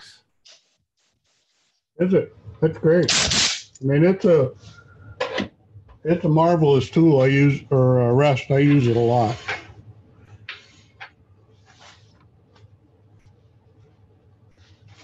I see you've turned that about halfway in. Are you On. concerned with the inside edge being parallel, that you're not at an angle there? You know what I Here, mean? you talking about, Doug? Oh, Right along. inside, are you concerned that you might be thinner towards the very, you're at the bottom here, that the edge of the box might be thinner at the bottom than towards the middle where you've stopped cutting? Are you worried about that being parallel, perpendicular? I'm really not. There's two things that are going on. I mean, it's the inside of a bead box. So, unfortunately, the production person in me says, keep in mind what the end use of this is. And so I'm not terribly concerned about it, but I'm also using the tool rest, because this is the tool rest that I use, and visually eyeing the gap. And unfortunately, I can't show you that gap.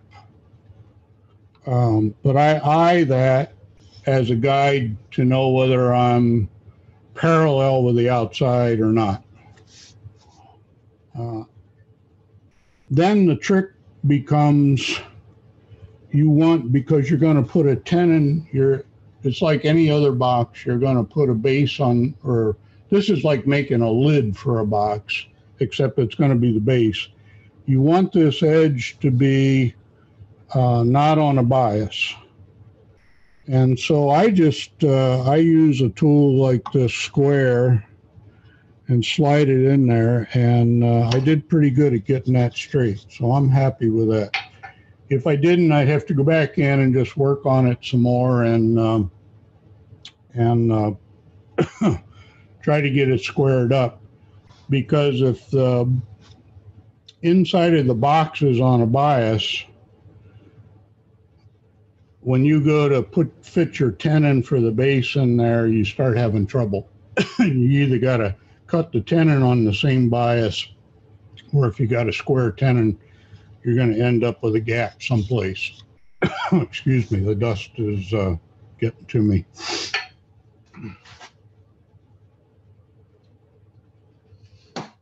I'm used to turning with a powered respirator helmet. So I'm not used to the dust. In fact, I'm going to turn up my filter fan now.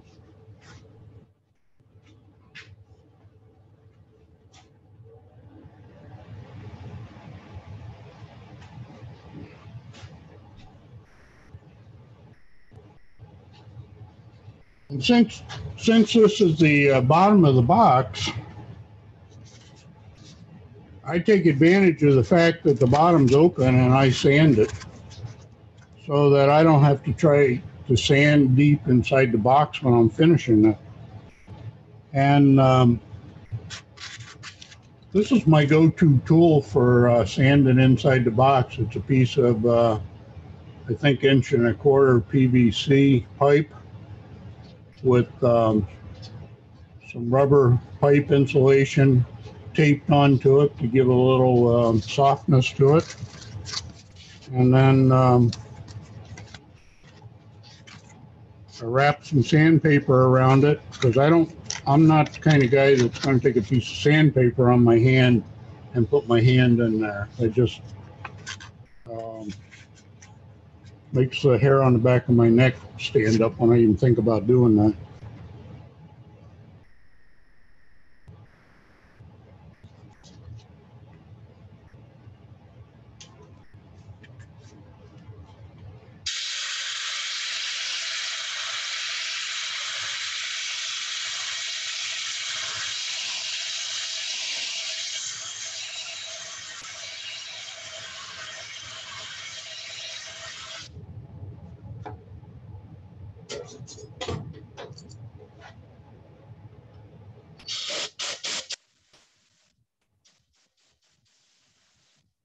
Yeah, I find when sanding the bottom of those, I can get in there with my angle drill, get that bottom 2 inches. Oh, can you? Yeah. Oh. With a 2-inch mandrel on there.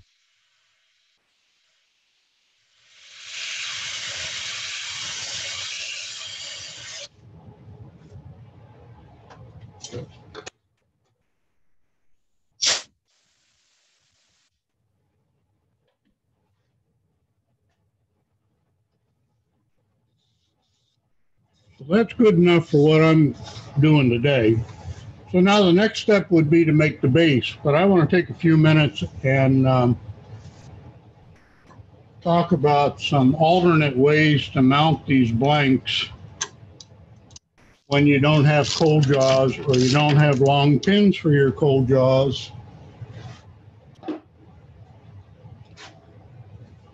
And this is one of the questions that has come up time and time again.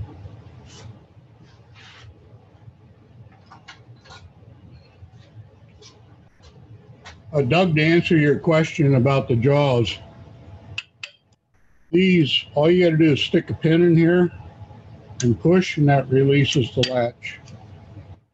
Comes off. So that's what the back of it looks like. And the latch actually catches, see if I can get the right angle for you. There's a lip in this depression right there. And that's what this catches into to hold the jaw on. Are those numbered? No, they aren't. That's a nice. Yeah, you can just pile them up. So that's how easy it is to change over. So if I only had one chuck, the next thing I was going to do is make my base. I would need some regular dovetail jaws. I can just pop these off, pop the jaws on, and I'm ready to go.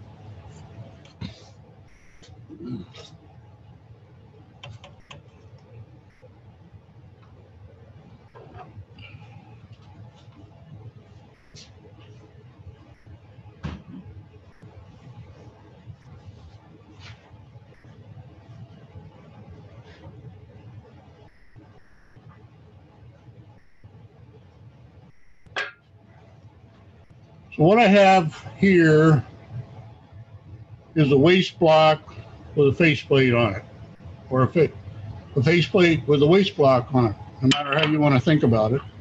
I have used this before, mostly for demo, I think, for either the Grand Rapids Club or the Kalamazoo Club. And so what I want to do is I want to make a tenon that'll fit the inside of the box, just as it is. So this is an alternate way to hold these, and I know some of the fellows in Grand Rapids have done this to make their boxes. And my tenon's just a little large for this one, so we'll turn it down.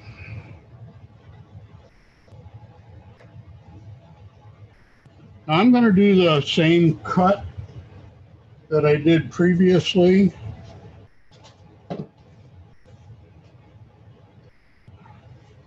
Where I'm going to take the tool, I'm going to start out making a scraping cut, and then I'm going to, let's see, let's get top.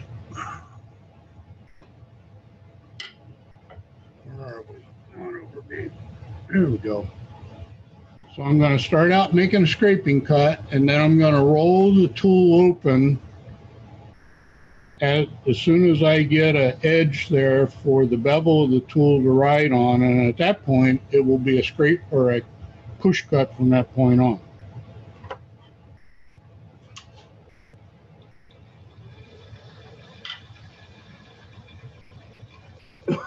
Excuse me.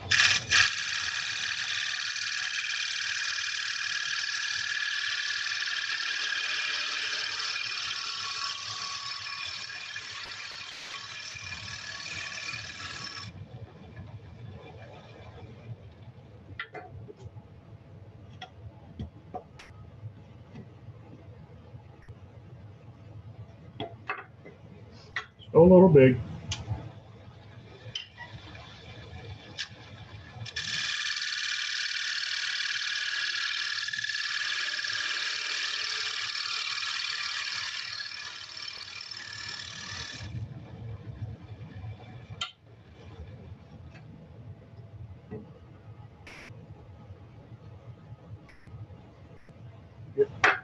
Getting really close to it.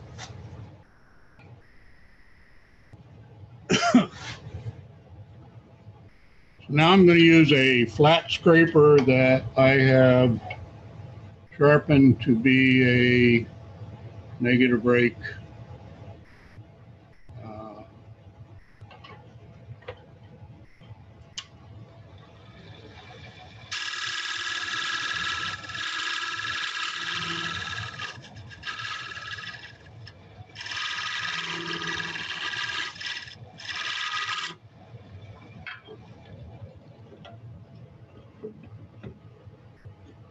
Go.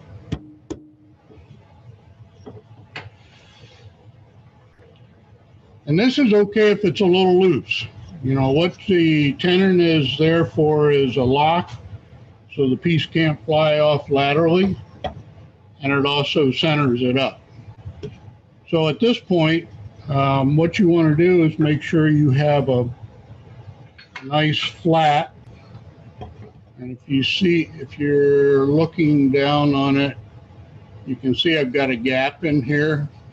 You don't want that gap, which means I'm not flat right at the shoulder.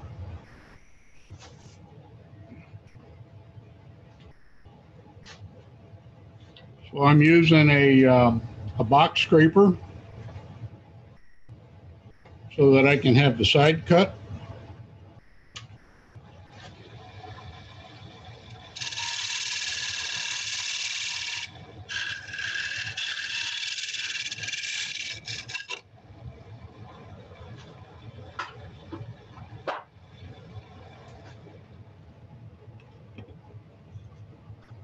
There we go. So at this point, you could glue this drive plate, waste block drive plate on to the bottom of the box. And once that's cured, that would be your drive or your coal jaw replacement. So that's one way to go. And I know a couple of the fellows up in Grand Rapids have done this. Another thing you could do with the same drive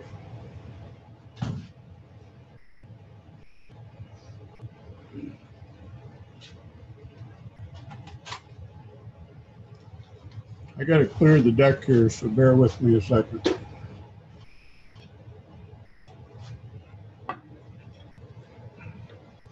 Too much stuff out. There any questions so far? If, ands, buts, likes, dislikes?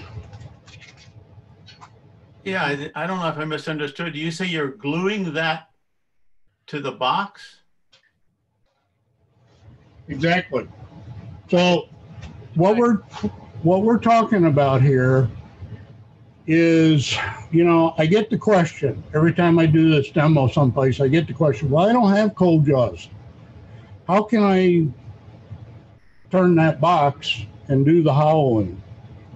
And so what I'm doing is I'm showing 1, 2, 3. I got 4 different ways you can drive this box without cold jaws. Well, 3 without, 1 with cold jaws, but with just the regular buttons on it. So you make a tenon with a flat that'll match up to the flat of the box, and you glue it on. So at that point, now you could drive the box and do your hollowing. Which okay? Your finger's at the bottom of it then, though. People you didn't glue your bottom on, you glued on a waste block, right? So right. Right. This is not the bottom of the box. If this was the bottom of your box, that means you've got to hollow all the way to the bottom. And that's more challenging than just partially hollowing from each end. I mean, it can be done. Yeah, got it. Or you might have a hexagonal shape at the bottom of your bead box on the inside. Yeah, and we've actually had some of the boxes come in from Grand Rapids where inside they were still hexagonal. And that's that's okay. All right, I got some room now.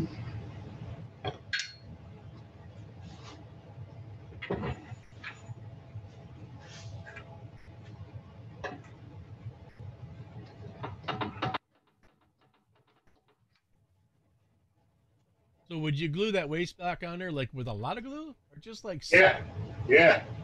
Just slop it on. And then at some point, you're going to actually use a parting tool and part it off. You need to turn off Mini-Me so we can see what you're doing there. You'll get lonely though.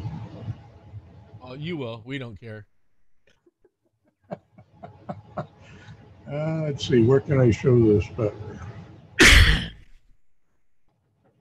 So this is an adaptation I've made for one of my live centers. It's just a piece of 2x6 or whatever it was. And I drilled a hole in it and I threaded it so that I can put it on my live center, and I've also turned an angle on it to fit inside the boxes. And this is a really handy tool if you're going to do more than one box. It's handy even with one, but if you're doing multiples, it's really great. And so what I do with this is I just take and put that on in that format. I'm going to cut my head off a little bit in that format, and what that does is that holds that on for me. So when I glue up a box, this is the thing that I use to clamp the box on, either to this waste block or onto my base or whatever. So you could have glued that, put it together, and let it sit in your, well, in this case, an $8,000 clamp overnight or an hour or two. And it would be the same as if you'd taken a bunch of clamps and tried to lock it up. So the other way to go is to actually screw that on.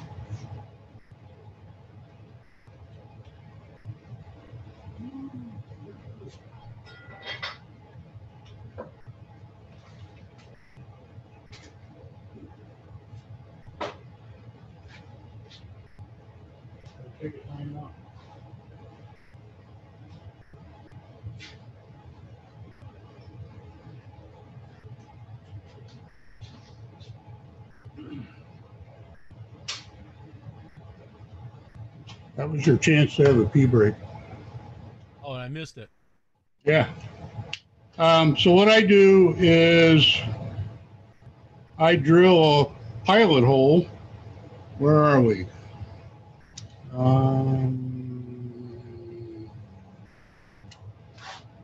There we go. I drill a pilot hole in here.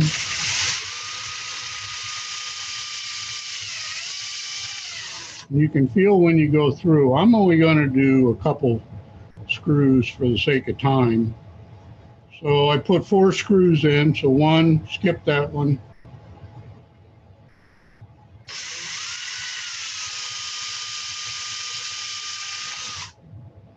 Yeah.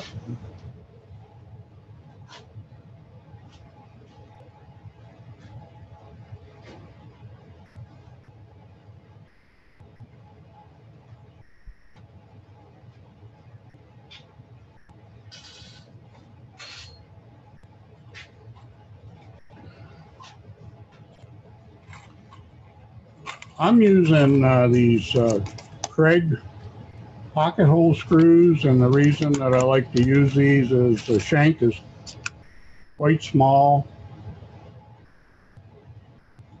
The shank is quite small, and they're self-tapping. So when I drilled these holes, all I did is I went through the blank, the body of the box, the workpiece, to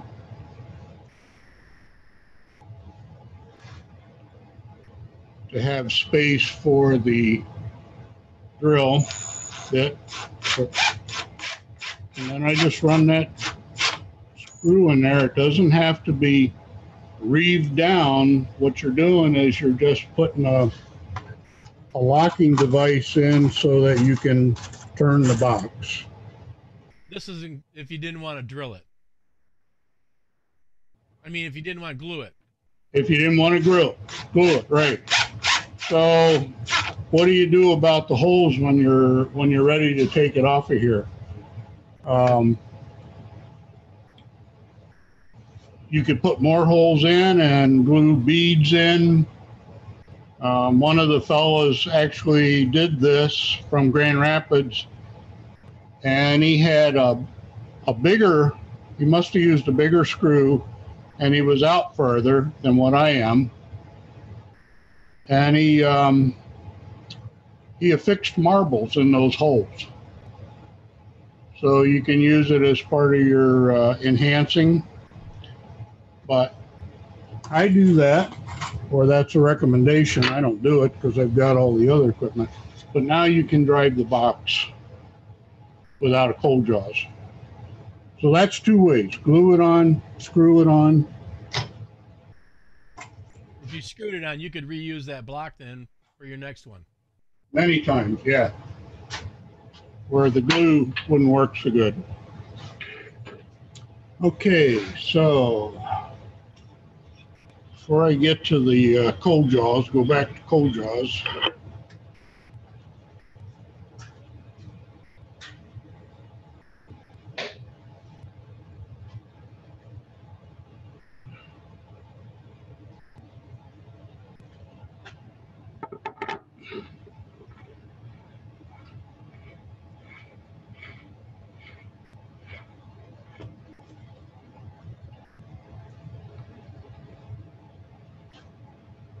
So this is called a donut chuck,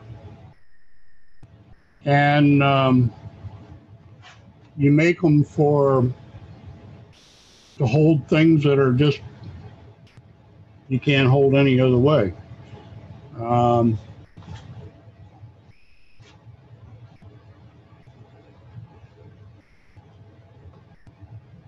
Doc Green published a wonderful book, Fixtures and Chucks for Wood Turning. And the process to make a donut chuck is in this book, along with hundreds of other ways to mount and safely turn different pieces of wood. So if you don't have this in your library, I highly recommend it. But in this book is a complete instructions to make this. Now, I've never turned a bead box using a donut chuck, but I've made this because it's a fine example of how to hold that box and drive it so you can hollow it on And you see I've cut it back far enough that I can hollow the wood out, bring it round inside, and still have clearance to the chuck itself. There's some real pros and cons to these donut chucks. One is these screws need to only be exposed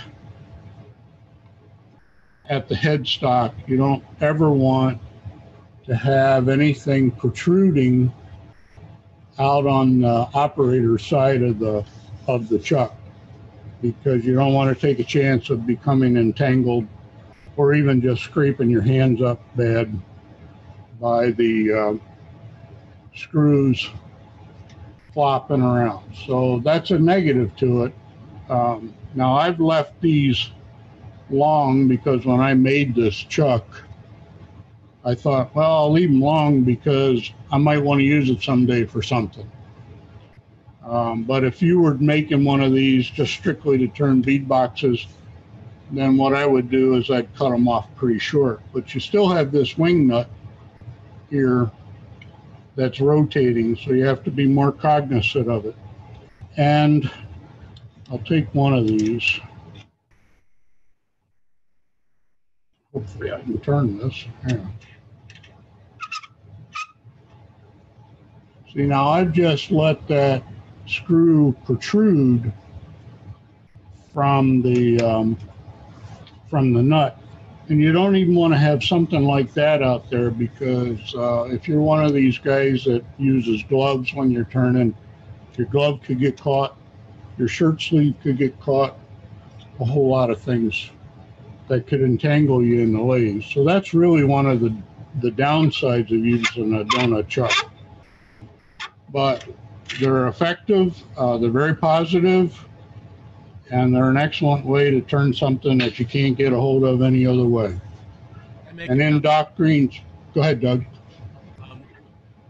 I've done something similar to this. I can't remember now what it was, but where I had something protruding off the backside like that, and I put a piece of tape around that, like loosely, so the tape was just, and then that swings around, and if you get close to that while it's turning, that tape will hit you before the thread. I do that with rubber bands on weird stuff. Yeah, stick something on there that's flying around the outside, and it'll warn you when you're getting close. You're better off getting hit by a piece of masking tape than by the bolt.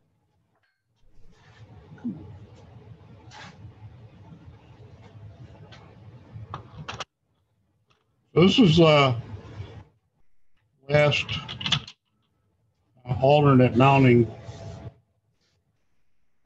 So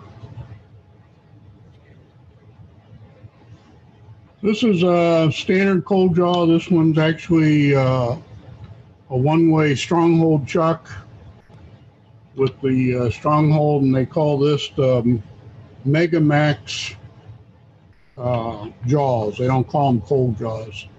And like most of the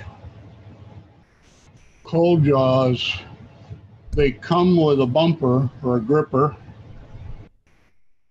that's on a dovetail. It's on an angle. And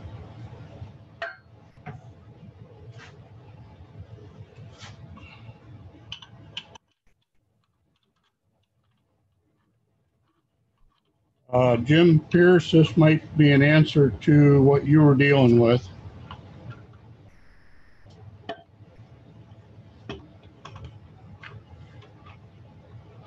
So you tighten up on these, and because of the configuration, that dovetail angle on the bumpers,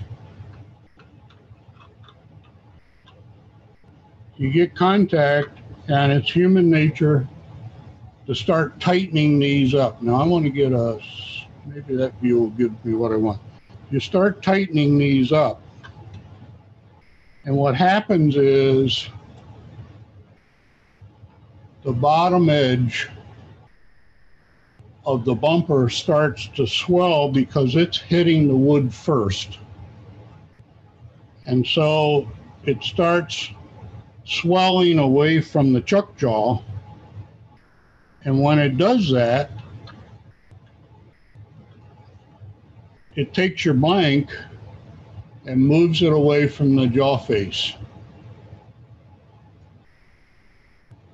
And you can't hold it back if you do that. So I don't know if you can see where that's swollen out there or not. Let's try the side view. Probably can't see it. But where they flatten on the wood, they swell away from the jaw, and they will literally push the work away from the flat of the jaw face. And if you had something like this Live Center, yeah, you can hold it back with that and get that back down on the face. But the problem is you want to hollow inside that bowl, and you can't have this in there. So there is a excellent way to deal with that. And I'm going to put that in there. Where are we? Let's go top. What I've done is I've measured how high these bumpers are. They're a 1/2 inch. And on this blank, I've put a line on every flat that's a 1/2 inch. And what I'm going to do is I'm going to turn this blank, and I'm going to cut a dovetail into that will match up with the dovetail on these bumpers. So I'll do that now.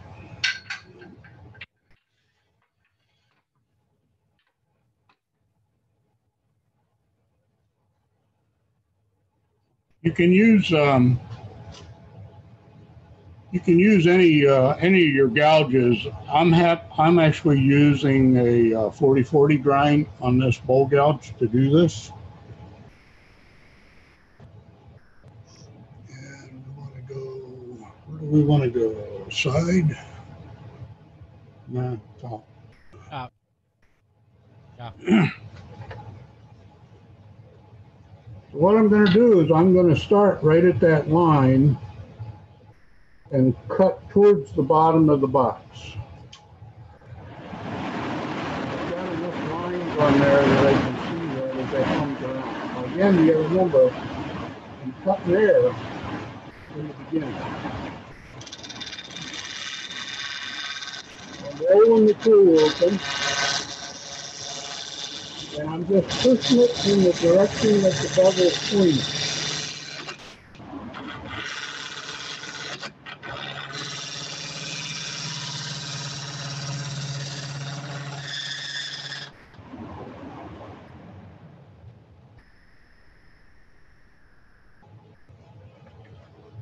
And you want to just go in as deep as the flat.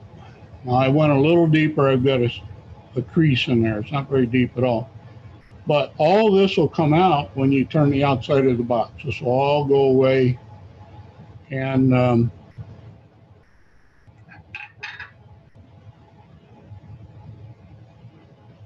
actually going to go a little bit deeper. I want a little bit more bite.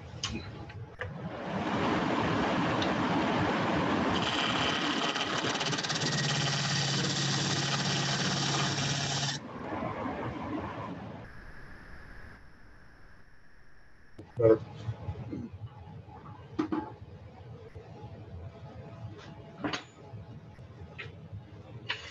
Just a note, Bruce. I do that. I do that, and I have a pair of jaws that are big enough on a chuck to grab that. So it's the same thing though. Well, there's a lot of people that I know only have one chuck. Yeah. All right, so what I'm doing now is I'm tightening the cold jaws up with the standard bumpers, and that dovetail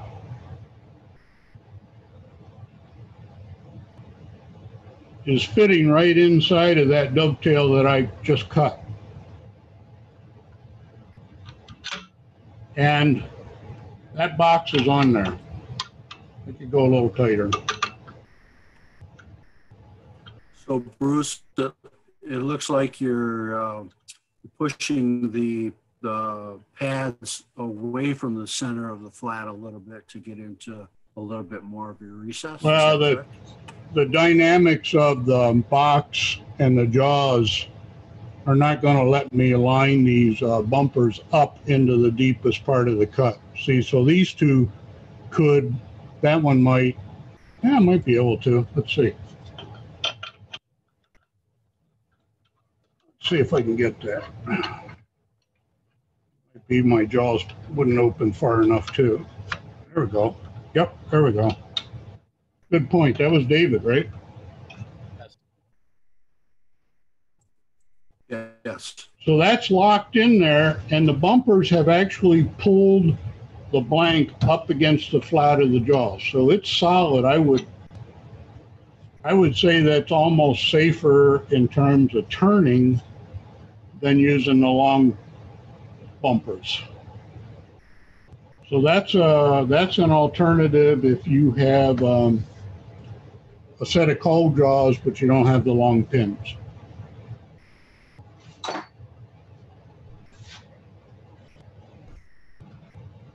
Any questions? Hey, Bruce, I've made some long pins with just longer bolts and using some hose material. Yeah. Yeah, you don't have to buy them. Yeah.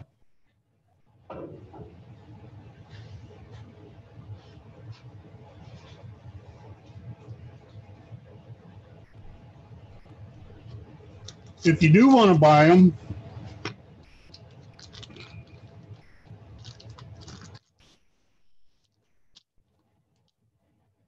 Where can you see the best? How about side again? There we go. The Easy Chuck has a set, which is what I was using on the cold jaws in the beginning. I don't remember the price, around 30 bucks. And Penn State Industries actually has two different sizes. One is a inch and a half long, and one is 2.5 inches long. And these will fit on Nova and Stronghold, whereas the Easy pins will only fit the Easy jaws because of the thread. These are metric, and the Easy jaws are SAE. So again, this is Penn State. These use an M6 1 screw, and this uses a 1/4 20. So there's a way to get them. You know, it's, I don't know, $30. Joe, I think you bought some of these when I did the demo before. I did. At the Grand Rapids Club. Is that about the right number? Is 29, Yep. 30 bucks? Yep, I think they were 30 bucks.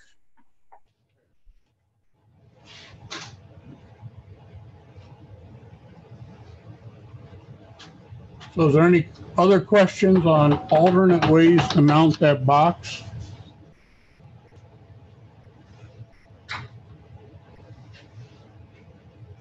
No, good information though on the pins, Bruce. Thank you.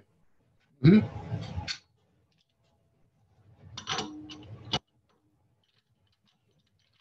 I'm starting to run over here, so I'm hurrying a little bit. Might skip a few of the steps, but try to get them all in for you. The next thing to do is to make the base for the box. And what I'm doing is I'm using a Stronghold, their number 3 jaws, which measures just under 4 inches across, but I take a pair of calipers and get that measurement because I'm going to need that in a second.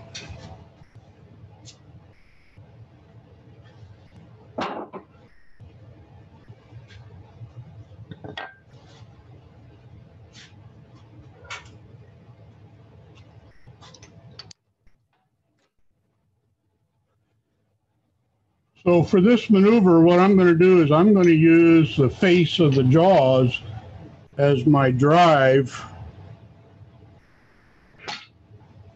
to turn the raw piece of wood that I'm going to use for my blank.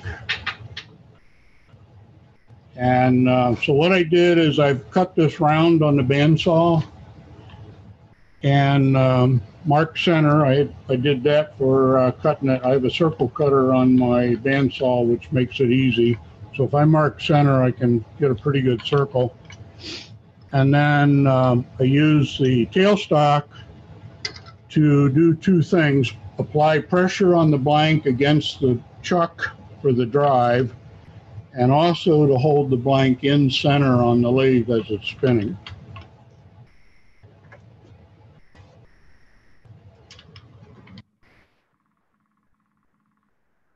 First thing is to bring it round. Same thing, I'm going to roll the tool into the cut.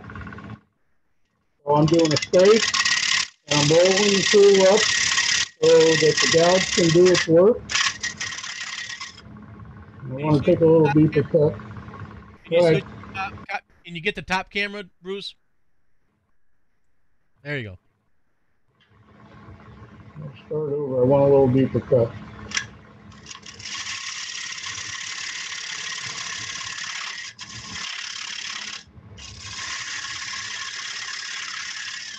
My tool rest is in the way.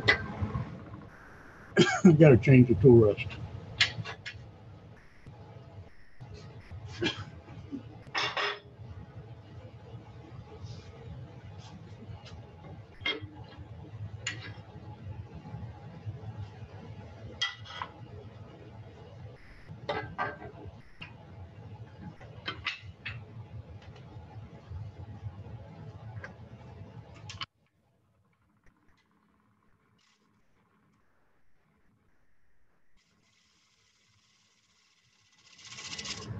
I want to get the bevel on the tool pointed in the direction I want to go. I'm going to show you about some of my little grooves I made. There we go. Now I'm opening it up so I can cut.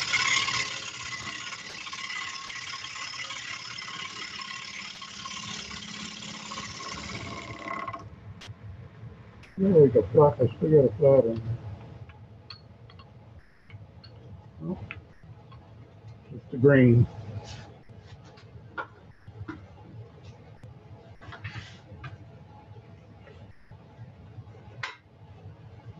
Bring the rest around. You want the rest to be right at center to do this marking process.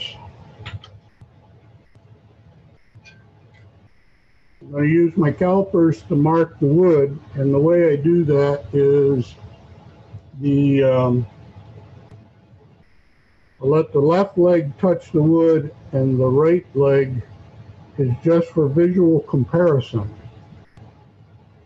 I don't let it touch the wood. If it touches the wood, it'll fling the calipers right at me. So is that a good view, maybe? Let's see. Go side. Can you zoom out the other one? Or that one? Okay. That side, is that all right? Yeah, that's good.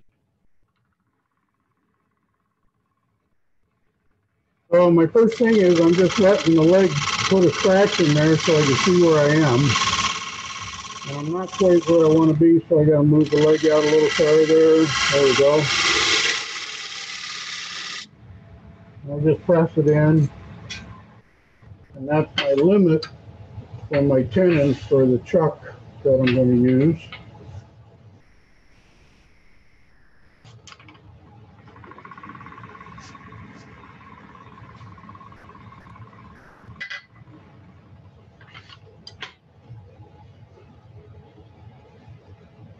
Bring the tool rest back down.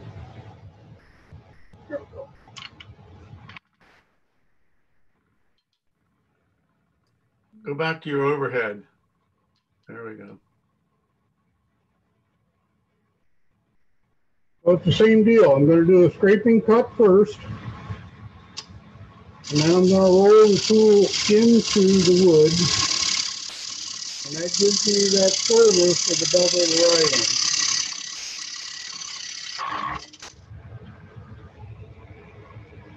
That's the drawback of using the cut jaws. They don't have as much grip as something else might.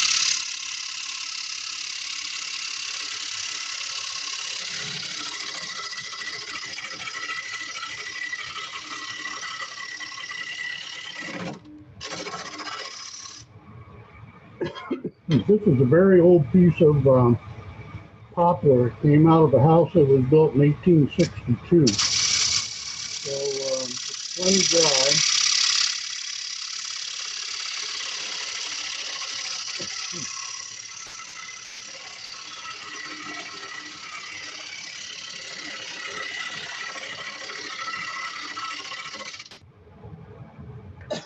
And it does have some unique cutting.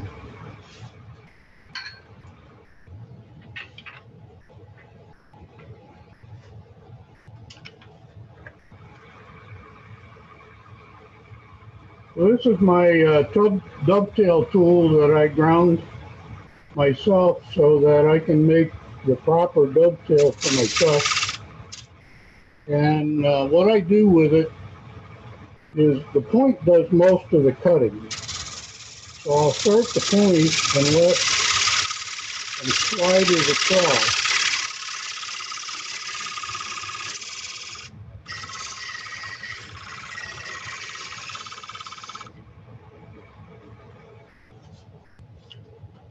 Dovetail right there.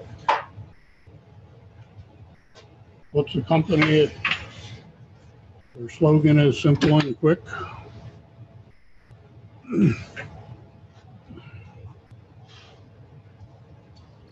Modernistic, simple and quick. Modernistic, that's it. Simple and quick. Give me the words. I'll figure out the slogan. I'll figure out the You guys watch TV too much.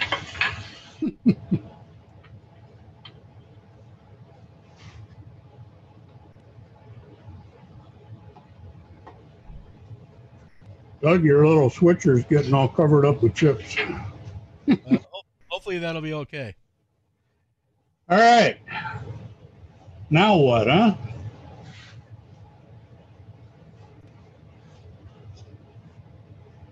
We're going back to that blank that we half hollowed. And I'm getting ready to make the tenon that's going to go inside of the box and become the base.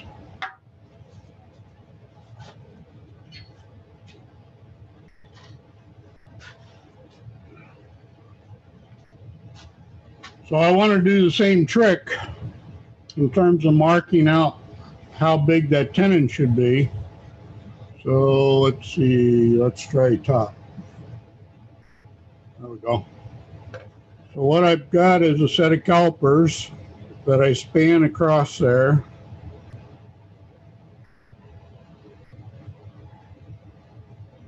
Oh, that'll work.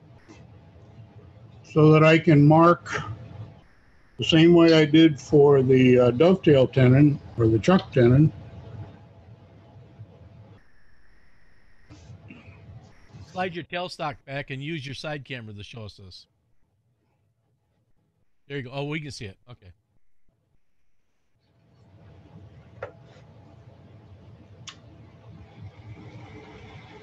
Same thing, the left leg touches the wood, the right is just for a visual comparison. I'm going to go out further.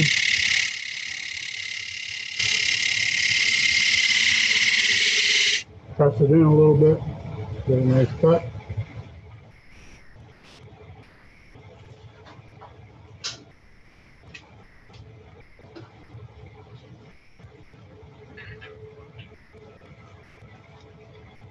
Back to my Ellsworth gouge. Start to do a straight there, now I start to roll. Now what I'm doing is I'm locking the tool with my thumb so it can't back away.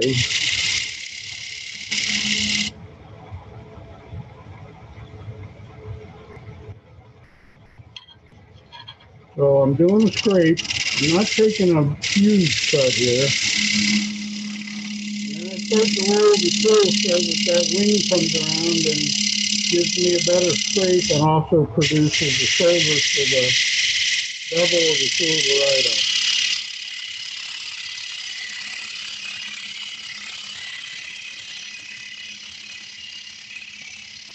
I'm going up to that mark that I put in. I'm going to take one more cut because I want a little bit bigger tenon than I got.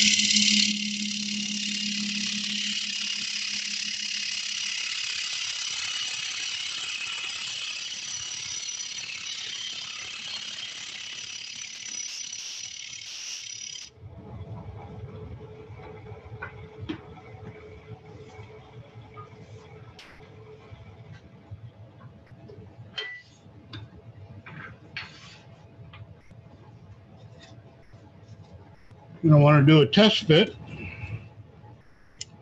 Unfortunately, it's big. If it was small, then that's a problem.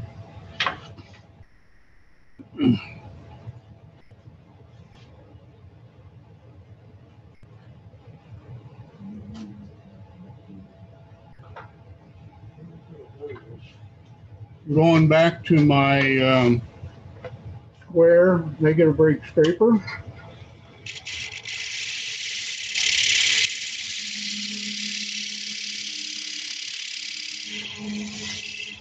And then I'm going to put a little bit of an angle on the tenon.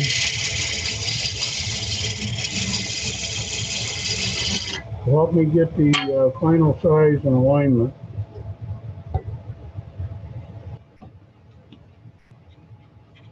You see it just will cover that little bevel that I cut in there.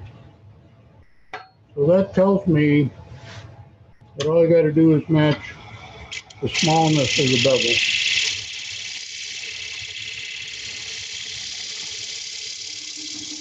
And I can tell when I'm up to full because I'm watching the size of the curl that's coming off.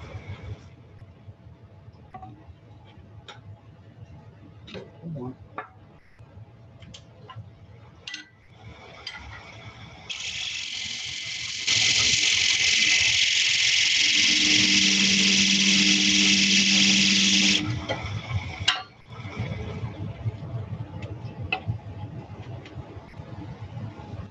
So that's a little tight. You want to leave some room for glue. Bruce, turn that tool sideways a little bit so I can see the side. There you go. Okay. That's a little bit like a Bedan or. Yeah, really, you could use a Bedan. But the problem with the Bedan is it's a cutting tool. And if you use it as a scraper, you dull the hell out of it. Whereas a negative rake scraper is literally built to be dulled.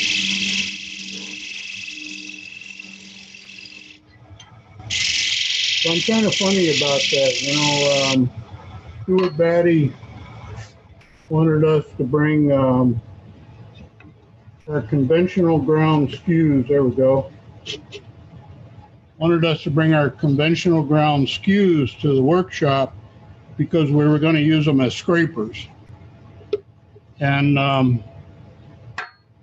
don't know about you guys, but I do a lot of work to get a nice sharp skew. And I didn't like the idea of using it for a scraper, so I actually took a negative rake scraper.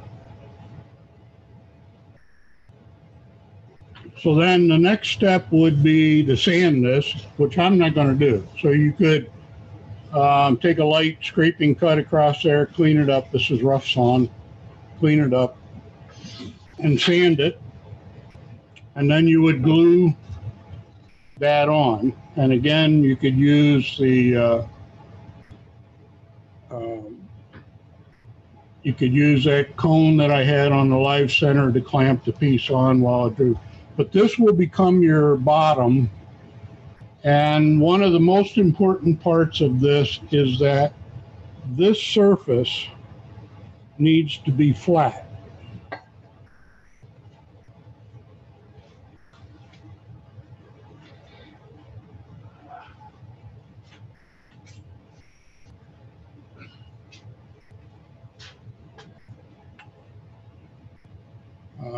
Let's go top.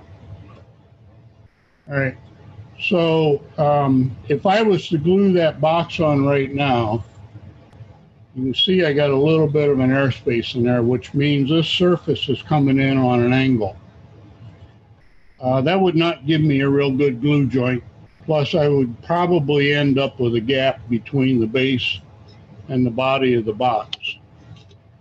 So I could refine that, but I'm not going to right now because we're already at almost to noon and we're not quite done. But that's the process. And then when you glue, you want to put a lot of glue on this surface and also a lot of glue on the mating surface. And you can put glue on the sides of the tenon. If you put glue inside the box, when you slide the box on there, the tenon's going to scrape that glue and push it to the inside of the box. And so you'll end up with a lot of squeeze out in the bottom of your box. So if you just put the glue on the tenon, on this surface, and the flat surface of the box, you'll get a nice glue up and you won't have all that glue to clean up in the bottom of your box when you're done. Questions? Oh, come on, I feel like I'm talking to myself.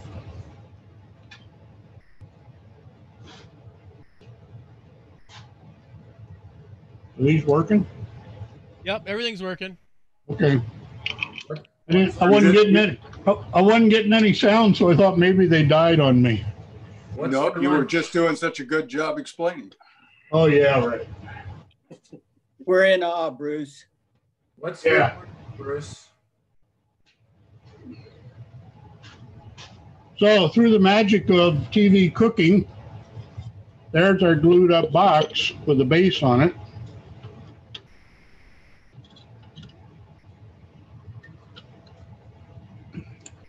And so the next step would be to hollow this, and I guess I better do it. I'm sorry, I'm running over time.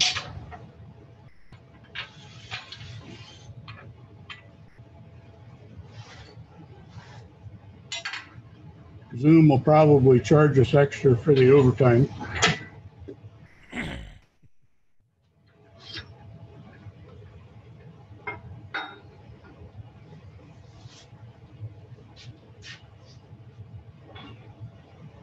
There's a lot of the guys that have made them. I know Steve's made some of these, and John Brennan has made some of these boxes. And I think they can attest to you that there's a lot of steps to it. They're fun projects, but there are a lot of steps. Everything all clear.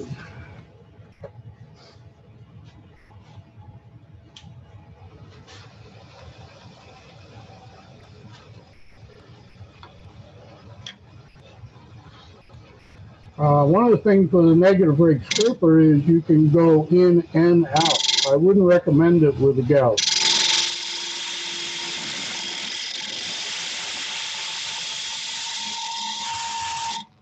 How do you like that sound?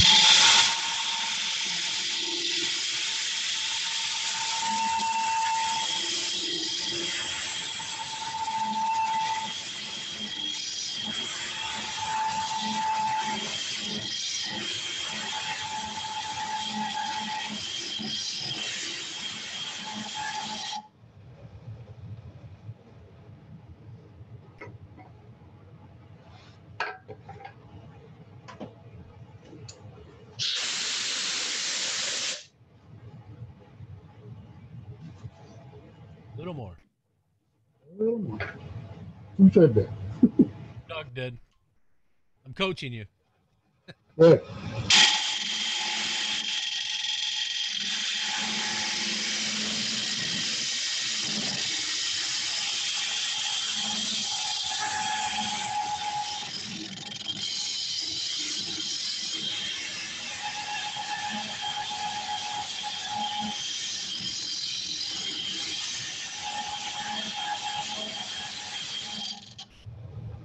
You have to be careful in that step not to hit the bottom, right?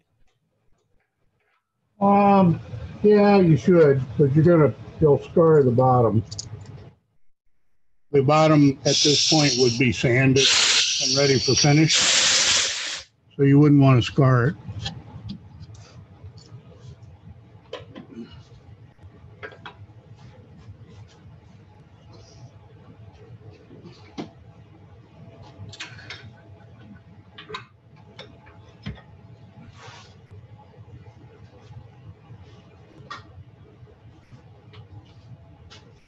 I need to check, make sure I'm kind of square. Now, the top's not as important as the bottom in terms of square. Yeah, that's pretty good. So I would sand that now, which I'm not going to do. You guys will just have to imagine you see me sanding it. The next step is to make the lid.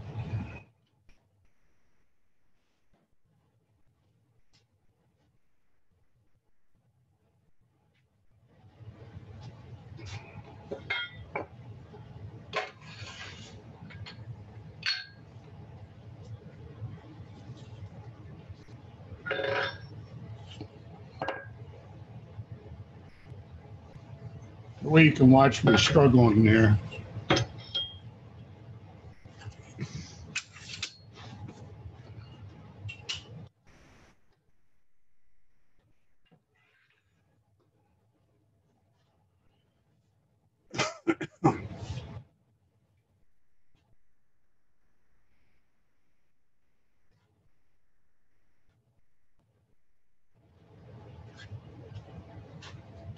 So for the lid, I'm going to take my blank. This is a piece of 2-inch rough sawn tulip poplar. I'm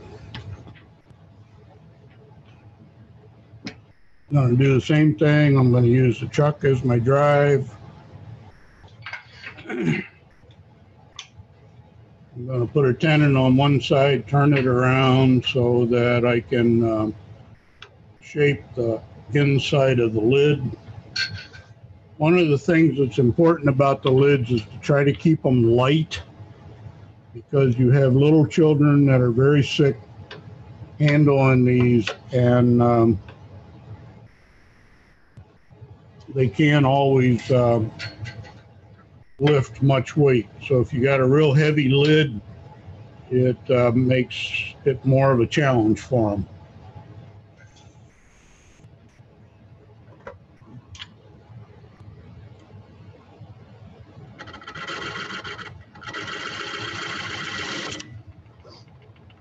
Whoops. Oops. Let the left leg hit the wood.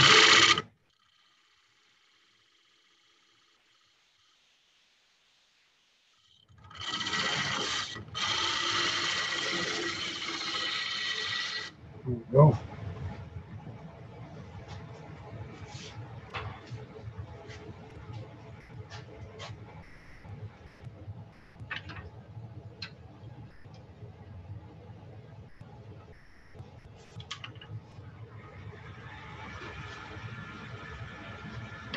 Same thing, scraping top, roll into it.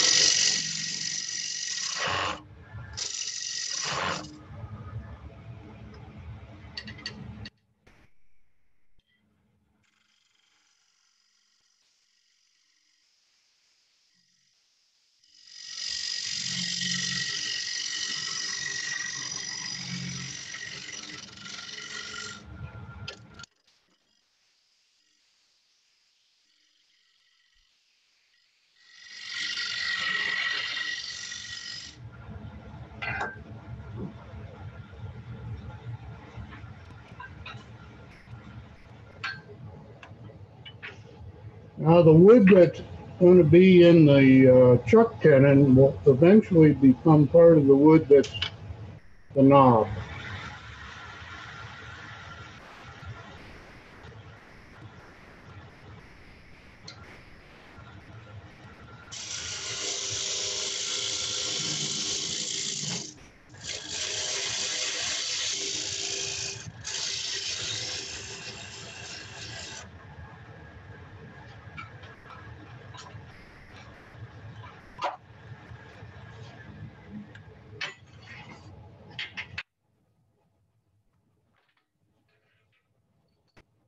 Yep, just a note to everybody who's hanging on in the meeting here.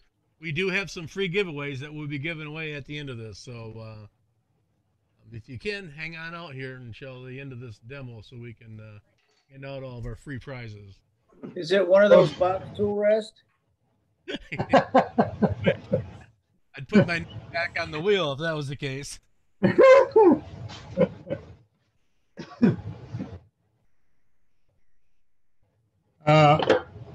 In terms of the length of the demo, it's probably about another 15 minutes. That works for everybody. So, where are we? So what I'm doing again, I'm measuring the inside of the box. So I know how big to make the tenon on the lid. Now what I do here, because I'm going to turn the lid on the box as the final step, I want the lid to be a tight fit.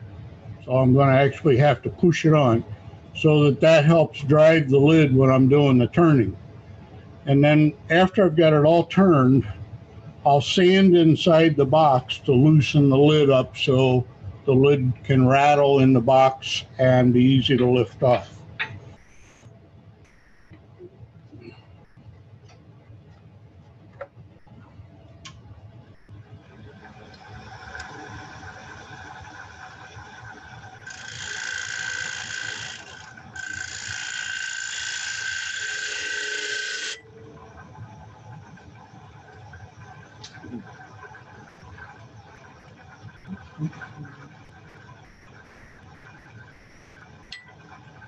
Same thing, I'm going to roll into it. Hey, adjust your camera. Which camera you want? Oop. Adjust that one. There we go. I'm going to roll into the cut. Open the tool up.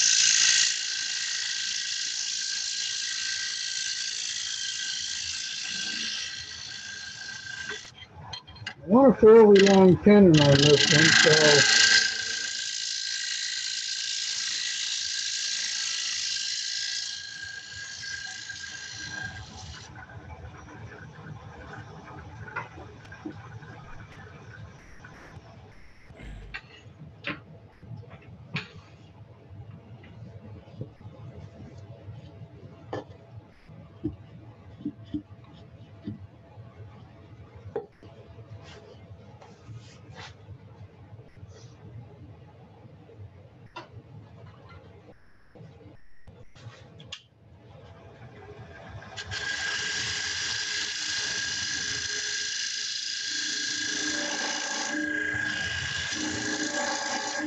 I also want a bevel on it to help the kid be able to slip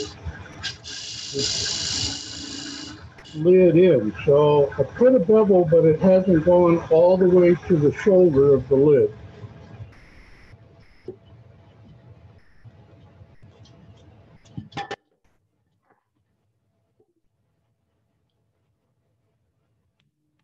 Oh, too tight.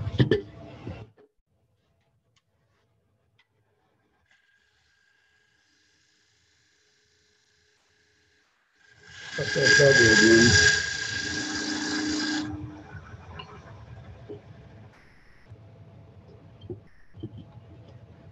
There we go.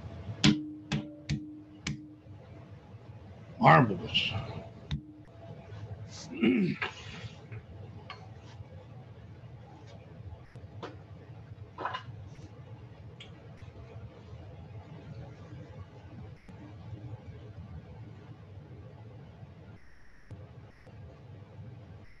I don't know, Doug, your switcher keeps getting covered up with chips. Okay. So at this point, I just simply turn the whole thing around. Get my tailstock support.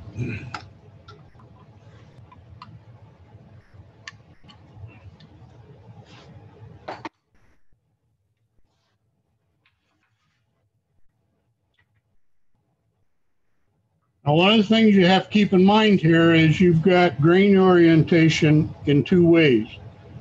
In the box, it's in spindle fashion, so it's running the length of the lathe, but in the base and the lid, it's cross grain or faceplate work. So these areas you need to use bowl gouge. You can use bowl gouge on the spindle work, but you don't want to use a spindle tool on the faceplate wood. So I'm going to start out with a bowl gouge because I just want to bring these down more to the box size.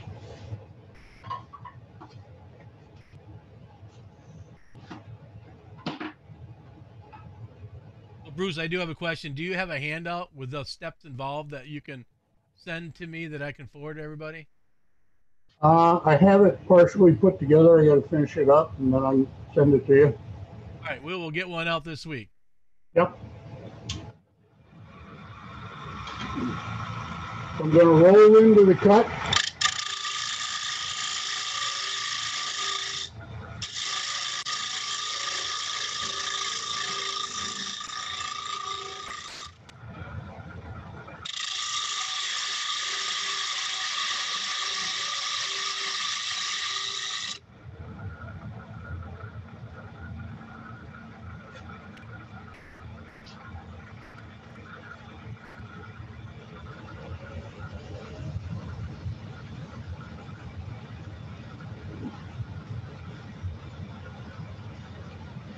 Top view camera. Top camera.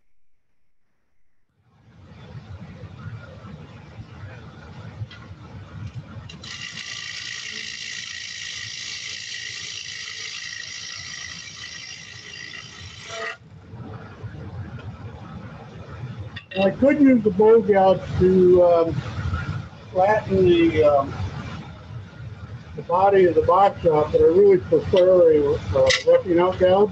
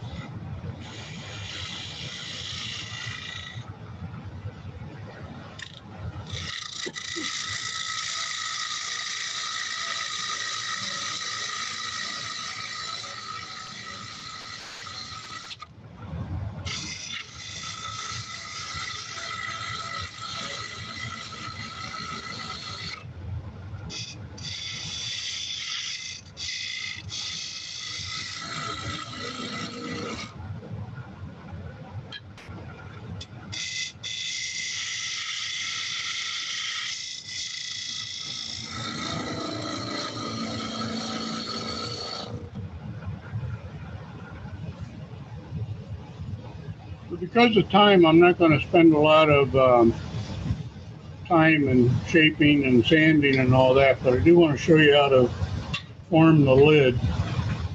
I also did not hollow inside the lid, which I should have done, but I'm kind of pushing the time thing a little bit. So now I'm just going to shape the lid.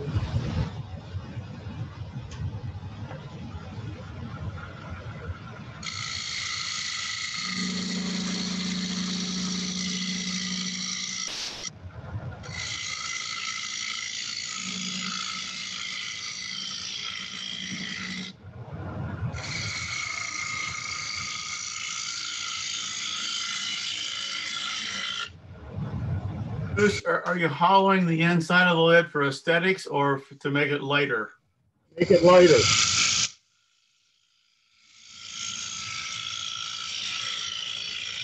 But it's a great opportunity to put some aesthetics in there. One of the things when you hollow the lid, you got to keep in mind where you hollowed as you're shaping the outside, or the next thing you know, you might have a, if it was a bowl, it'd be a funnel.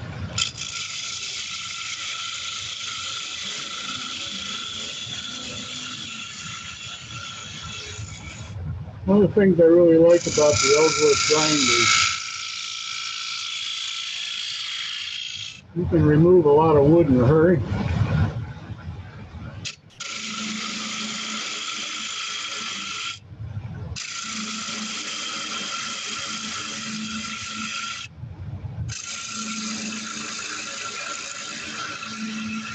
I'm cutting a lot of wood, but all that drive's coming from the friction fit between the lid and the box.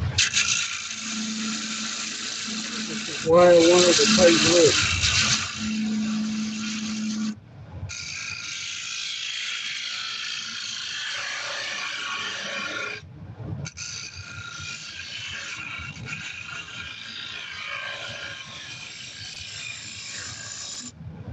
This is a great opportunity right here to get a check.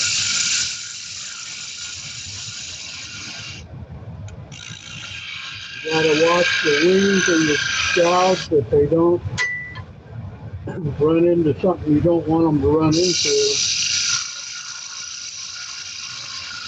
and overfeed. So at this point,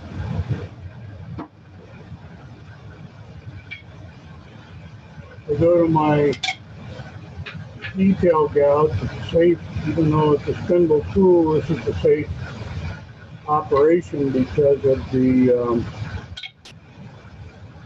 size of the piece at this point. Bruce, Yo. When you switch to the side camera, this top camera is like buffering really bad for some reason. I wonder why. It looks good on your end. Must be for some reason coming through Zoom. It's buffered really bad. Well, now it looks okay. Okay. I switched out and came back into it. I don't know if that'll do it. It's still bad. Why? Go to the side view and let's watch that camera. Now do it.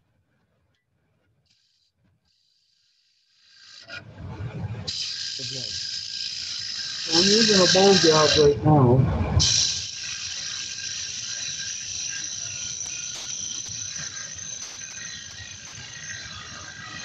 And there's all kinds of designs for your knob. What I'm doing is I'm leaving a ridge in there. I will soften that with the sandpaper when I sand it.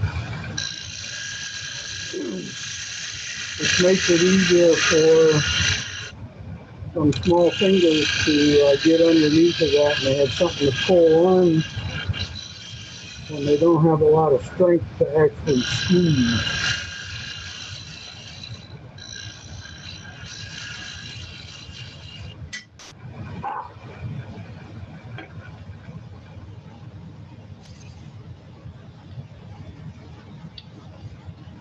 Okay.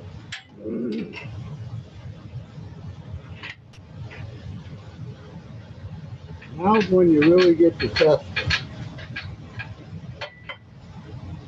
how much drive and friction you got.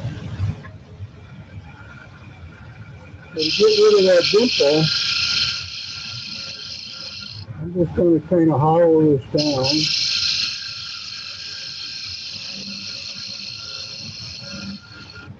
And what I'm doing is I'm making a soft start, so I'm on the bubble before I start to cut.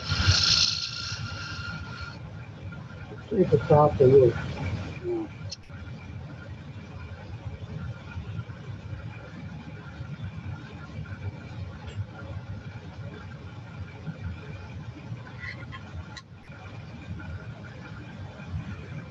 So I get on the bubble, I pull the tool back, I stay on the bubble, but I pull the tool back to get it cutting. Then I open it up a little bit, follow the contour around.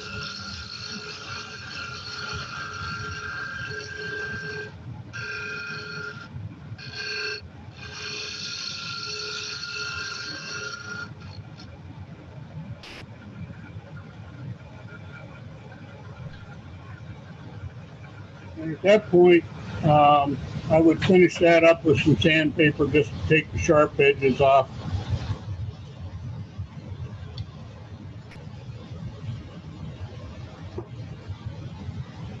Well, one of the things I like about doing a demo from home is I got all my tools.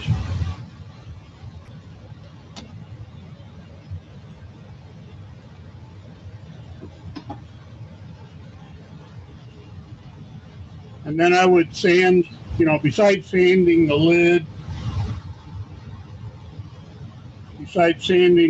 and sanding the outside of the box, it's ready for finish. And at that point, after I've done the sanding, I'll turn the box around back into my cold jaws and finish the bottom. And we're out of time. All right. Any questions?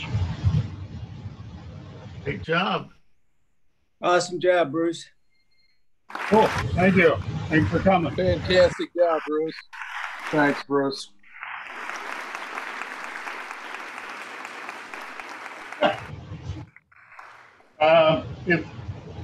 If there's enough fellows that want to do it, we could actually have a Zoom bead box workshop and deal with questions and whatever at a later date. Thank you, Doug. All right, thank you, Bruce. We really appreciate it. Great job. All right, let's do some